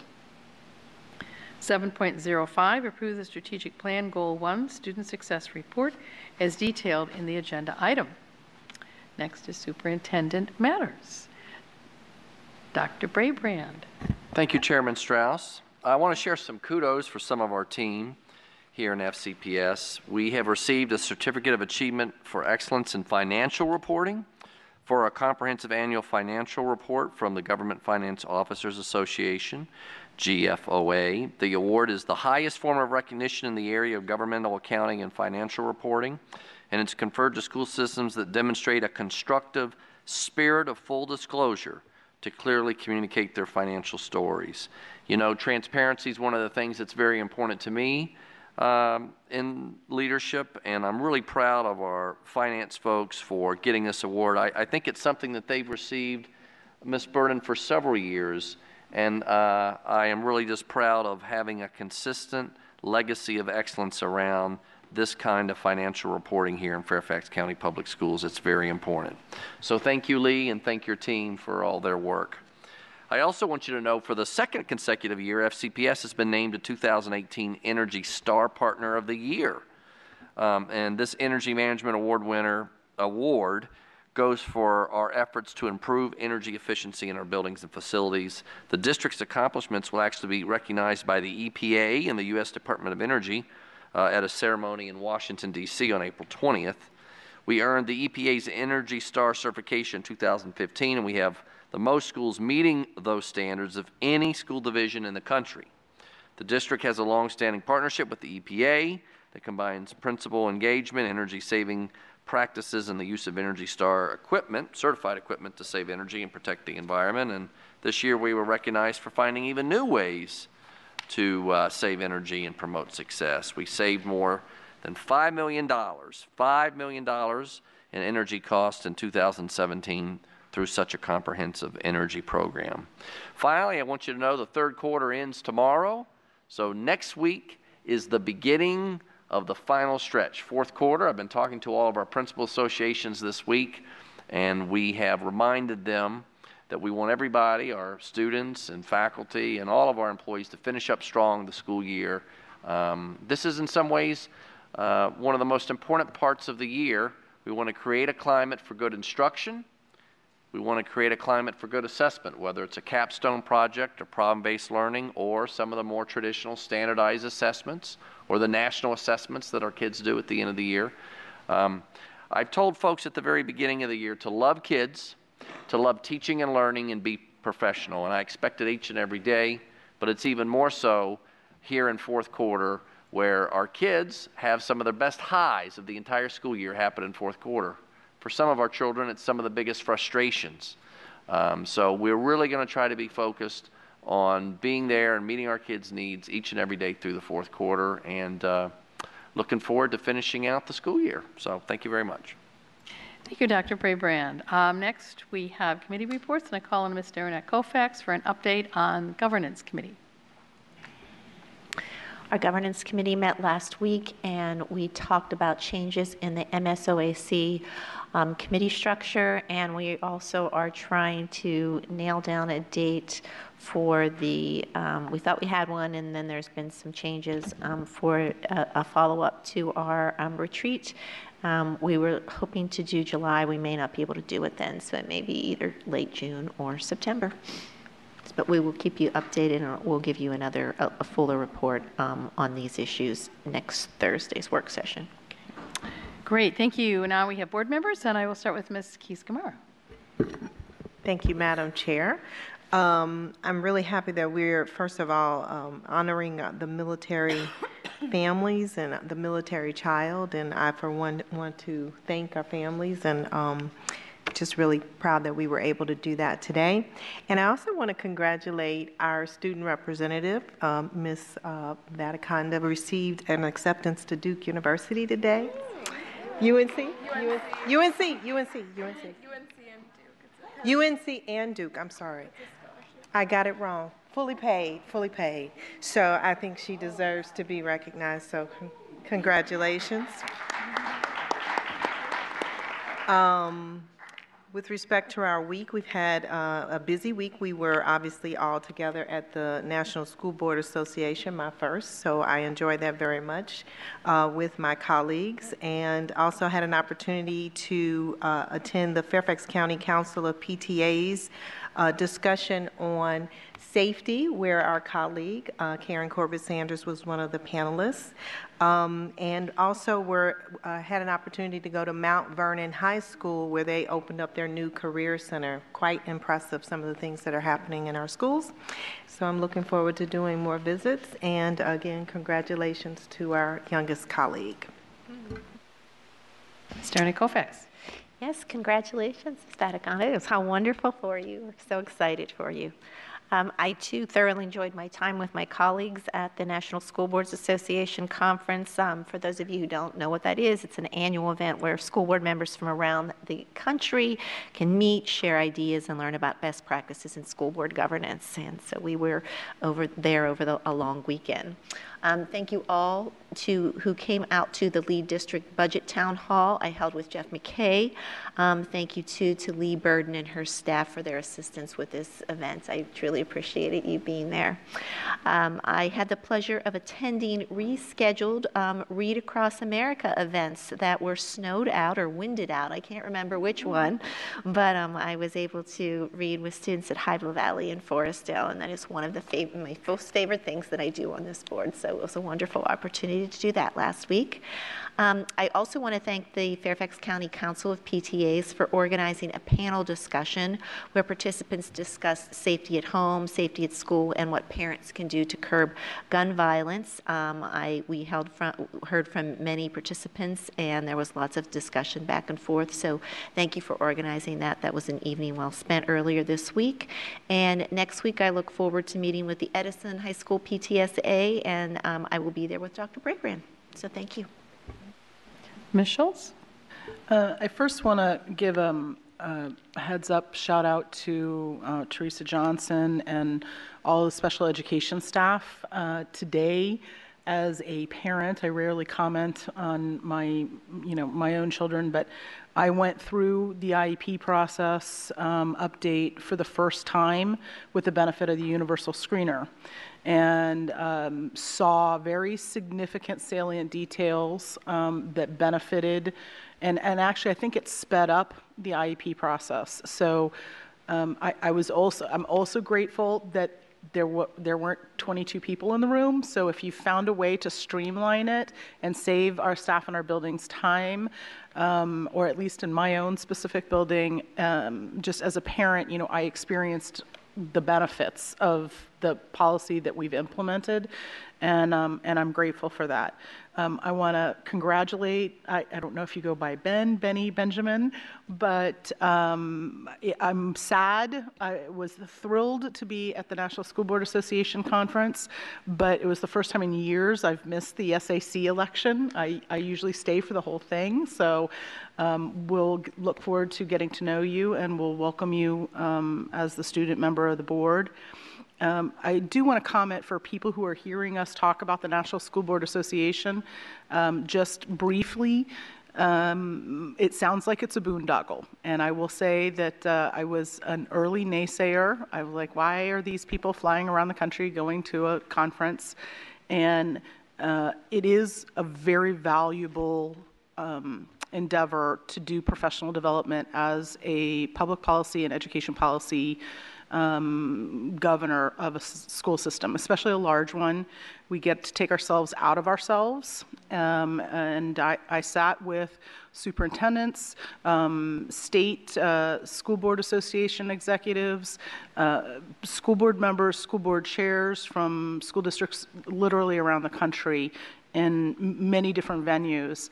And it really is very beneficial to give us some perspective. There is a Fairfax way of doing things, and it's not that it's wrong or right, but to learn and glean information from other subject matter experts on many different topics is very, very helpful. I do want to acknowledge my high schools. I've done 2 more student town halls, still rises to the top of the very best thing that I do. And I look forward to potentially Dr. Brabrand, staff finding a way to do something similar. We make policy at children and for children, but not often with children. The opportunity to sit unfettered and have discussions with students and hear their perspective is extremely beneficial. Particularly, we had a video tonight that presented more FCPS on and technology. Listening to students from a student's perspective about what they think about technology and the use in the classroom is very revealing, just as revealing as it is to go and do professional development with colleagues from across the country. So I look forward to continuing that discussion. I think there is much more discussion to be had, but I'm glad for us to get back to the business of the board now that we're back. Ms. Hines? Yeah, thank you. So I attended the Washington Area Boards of Education meeting last night. About 3 times a year, that group gets together, and it's basically what it sounds like. It's the Washington, D.C. Area Boards of Education. Everybody sends one representative from their board about 3 times a year to sit and hear from staff at one of the school systems talk about something innovative that they're doing so that everyone, representatives from other boards, can hear that. Last night we were in Prince George's County at Oxon Hill High School, which is right near National Harbor and all those great restaurants there, and they have this amazing culinary arts program. I know some of our schools do as well, but they did feed us last night, which was worth driving to Oxon Hill for that. But actually, I have been, I don't know if my colleagues know this, but I have been the chair of WABE for the last 2+ years. And last night, the representative from PG County took over as chair, so I'm grateful to him for that. And just for people who don't know, probably the greatest value of the Washington Area Boards of Education is actually that FCPS's finance office every year collects data from all the school systems in the area and publishes the WABE guide, which basically allows us to do apples-to-apples comparisons between our school systems in the region and all kinds of data. So it's a really useful service that actually FCPS provides with data from all the school systems. Coming up on Saturday, Reston Founders Day has come around again. It seems like it can't be a year already. I think Reston is up to 53 years old, or maybe older than that. I've lost track. It's just every year on Lake Ann, the original Lake Ann right there at Reston. We celebrate those visionary people who stood at that spot all those years ago and imagined a community like Reston. And that, we have this vibrant, wonderful community now. So I'll be representing the school board there. I want to thank the principals in my district, the Hunter Mill district, for taking some time and phone calls with me. I decided to reach out to them and just ask for their thoughts and reflections on safety, school safety, because that is an issue right now. I know that our wonderful safety and security folks are doing a lot of research, and they are updating policy and practice, and they're going to get back to the board on that. It's an area of concern in the community, although it sounds like from talking to our principals, people are calmly going about the day-to-day and having faith, and there are not major concerns, but it was nice to hear that. It was nice to hear that the principals do have a lot of faith in our safety and security people. So I just kind of wanted to get their perspective on it as the board may be looking at some changes and new ideas. Finally, I hope to see lots of people at the 13th Annual Special Education Conference on April 21st. That is the Saturday after this at Hayfield Secondary School. It is always well attended and well run, and definitely worth the morning. Mr. Moon. I'm going to pass, Madam Chair. Ms. Corbett-Sanders. Sure.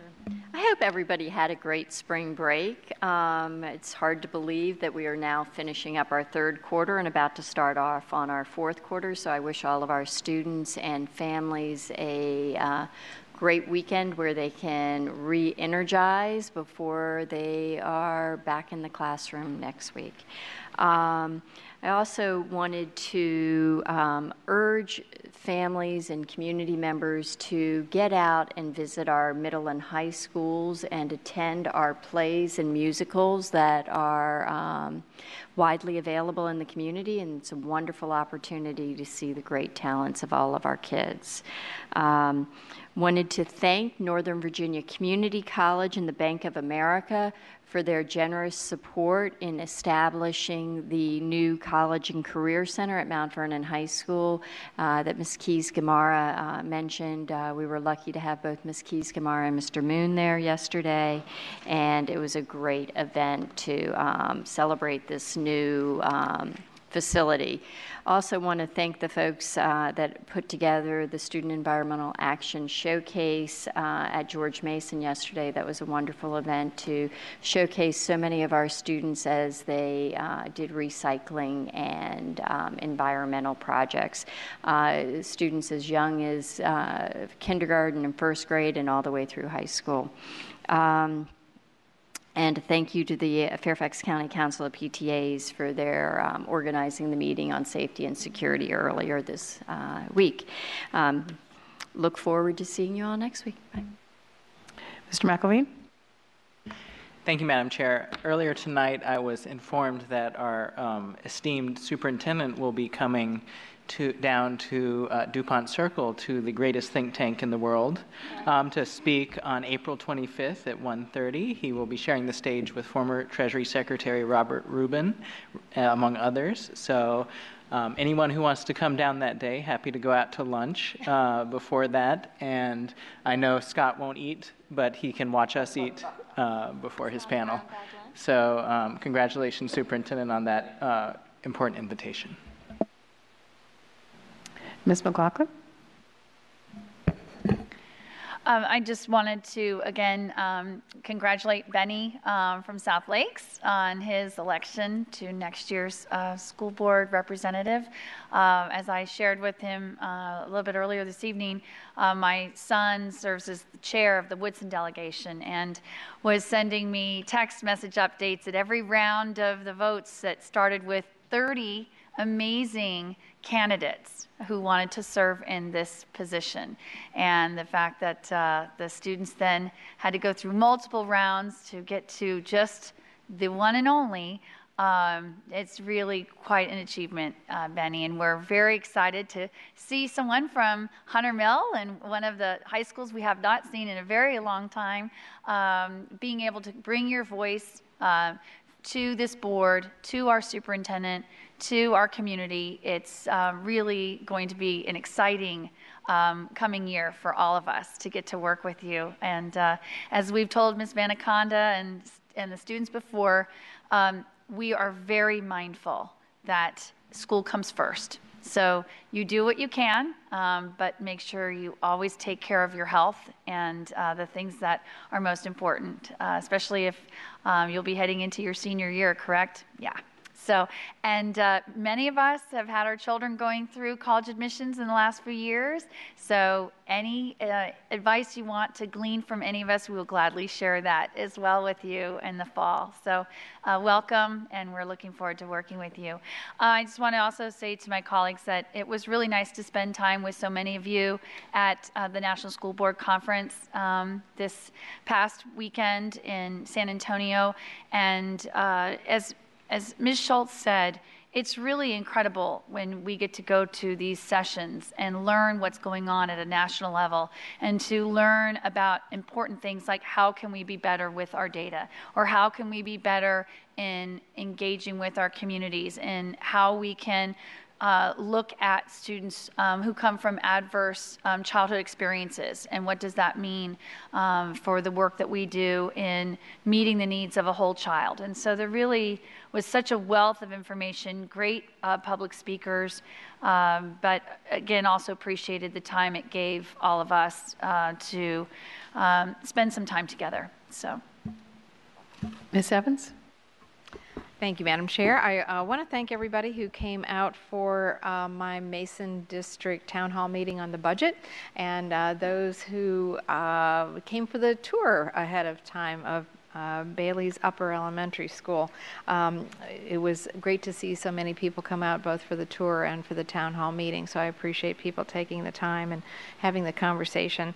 I was very pleased a week ago to attend the groundbreaking for the Bailey's Crossroads Community Shelter and Supportive Housing as we continue to try to get as close to zero as we can on homelessness in Fairfax County. This is a great effort forward by our county, and I was pleased that Congressman Connolly was there, Congressman Beyer, Chairman Bulova, Supervisor Gross, of course, representing Mason District, and Supervisor Jeff McKay. So, as well as many business leaders, nonprofits, and community volunteers and supporters. So, thanks to everyone who worked tirelessly to get that to where it is now.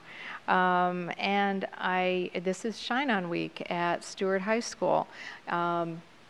A unique event and unique week in honor of Casey Schulman, who is an alum of Stewart High School, and it is focused on spreading kindness, positivity, and cheer, which is the way Casey was very much. And tomorrow there will be a spring fest there, which I'm going to head over to help them celebrate the end of Shine On Week. I will see people there tomorrow. And with that, I wish everyone good night. Thank you. I congratulate again our facilities and school system for the Energy Star Award. That is quite outstanding. We, I believe, are the leading Energy Star school in the school system in the country. So we do good work. And I know we have a lot of interest in continuing down that road and becoming as efficient as possible. So I'm proud of the work that we do. At the NSBA conference, I spent a lot of time on technology information, legal information, and as some of my colleagues have mentioned, it's a wonderful opportunity to get a sense of public school needs and trends across the nation, because we educate, public schools educate over 90% of the children in the country. So we are the foundation for our democracy and economy, I feel strongly. And it was interesting, I met a very dedicated school board member from Alaska who represents the schools in the Bering Strait. And as part of her agenda is to move a village and a school. So, but she is very dedicated to her children and had many interesting things to comment about her children and her families. So, as a nation, we are very much committed to quality education for every single student. With that, we have to return to our closed meeting. So, I will read the motion. The school board will now make a motion to go into closed meeting to, okay, hold on, because we've finished some of this.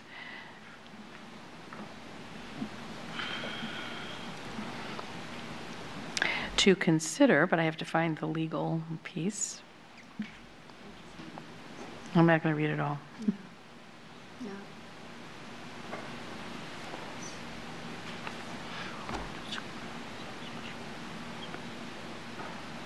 Oh, here it is. And to discuss and consider disciplinary matters concerning 3 students pursuant to Section 2.2-3711A2 of the Code of Virginia. That is what remains. Is there a motion moved by Mr. Moon, seconded by Ms. Hines? All those in favor? That motion is unanimous. Thank you very much. So we are enclosed.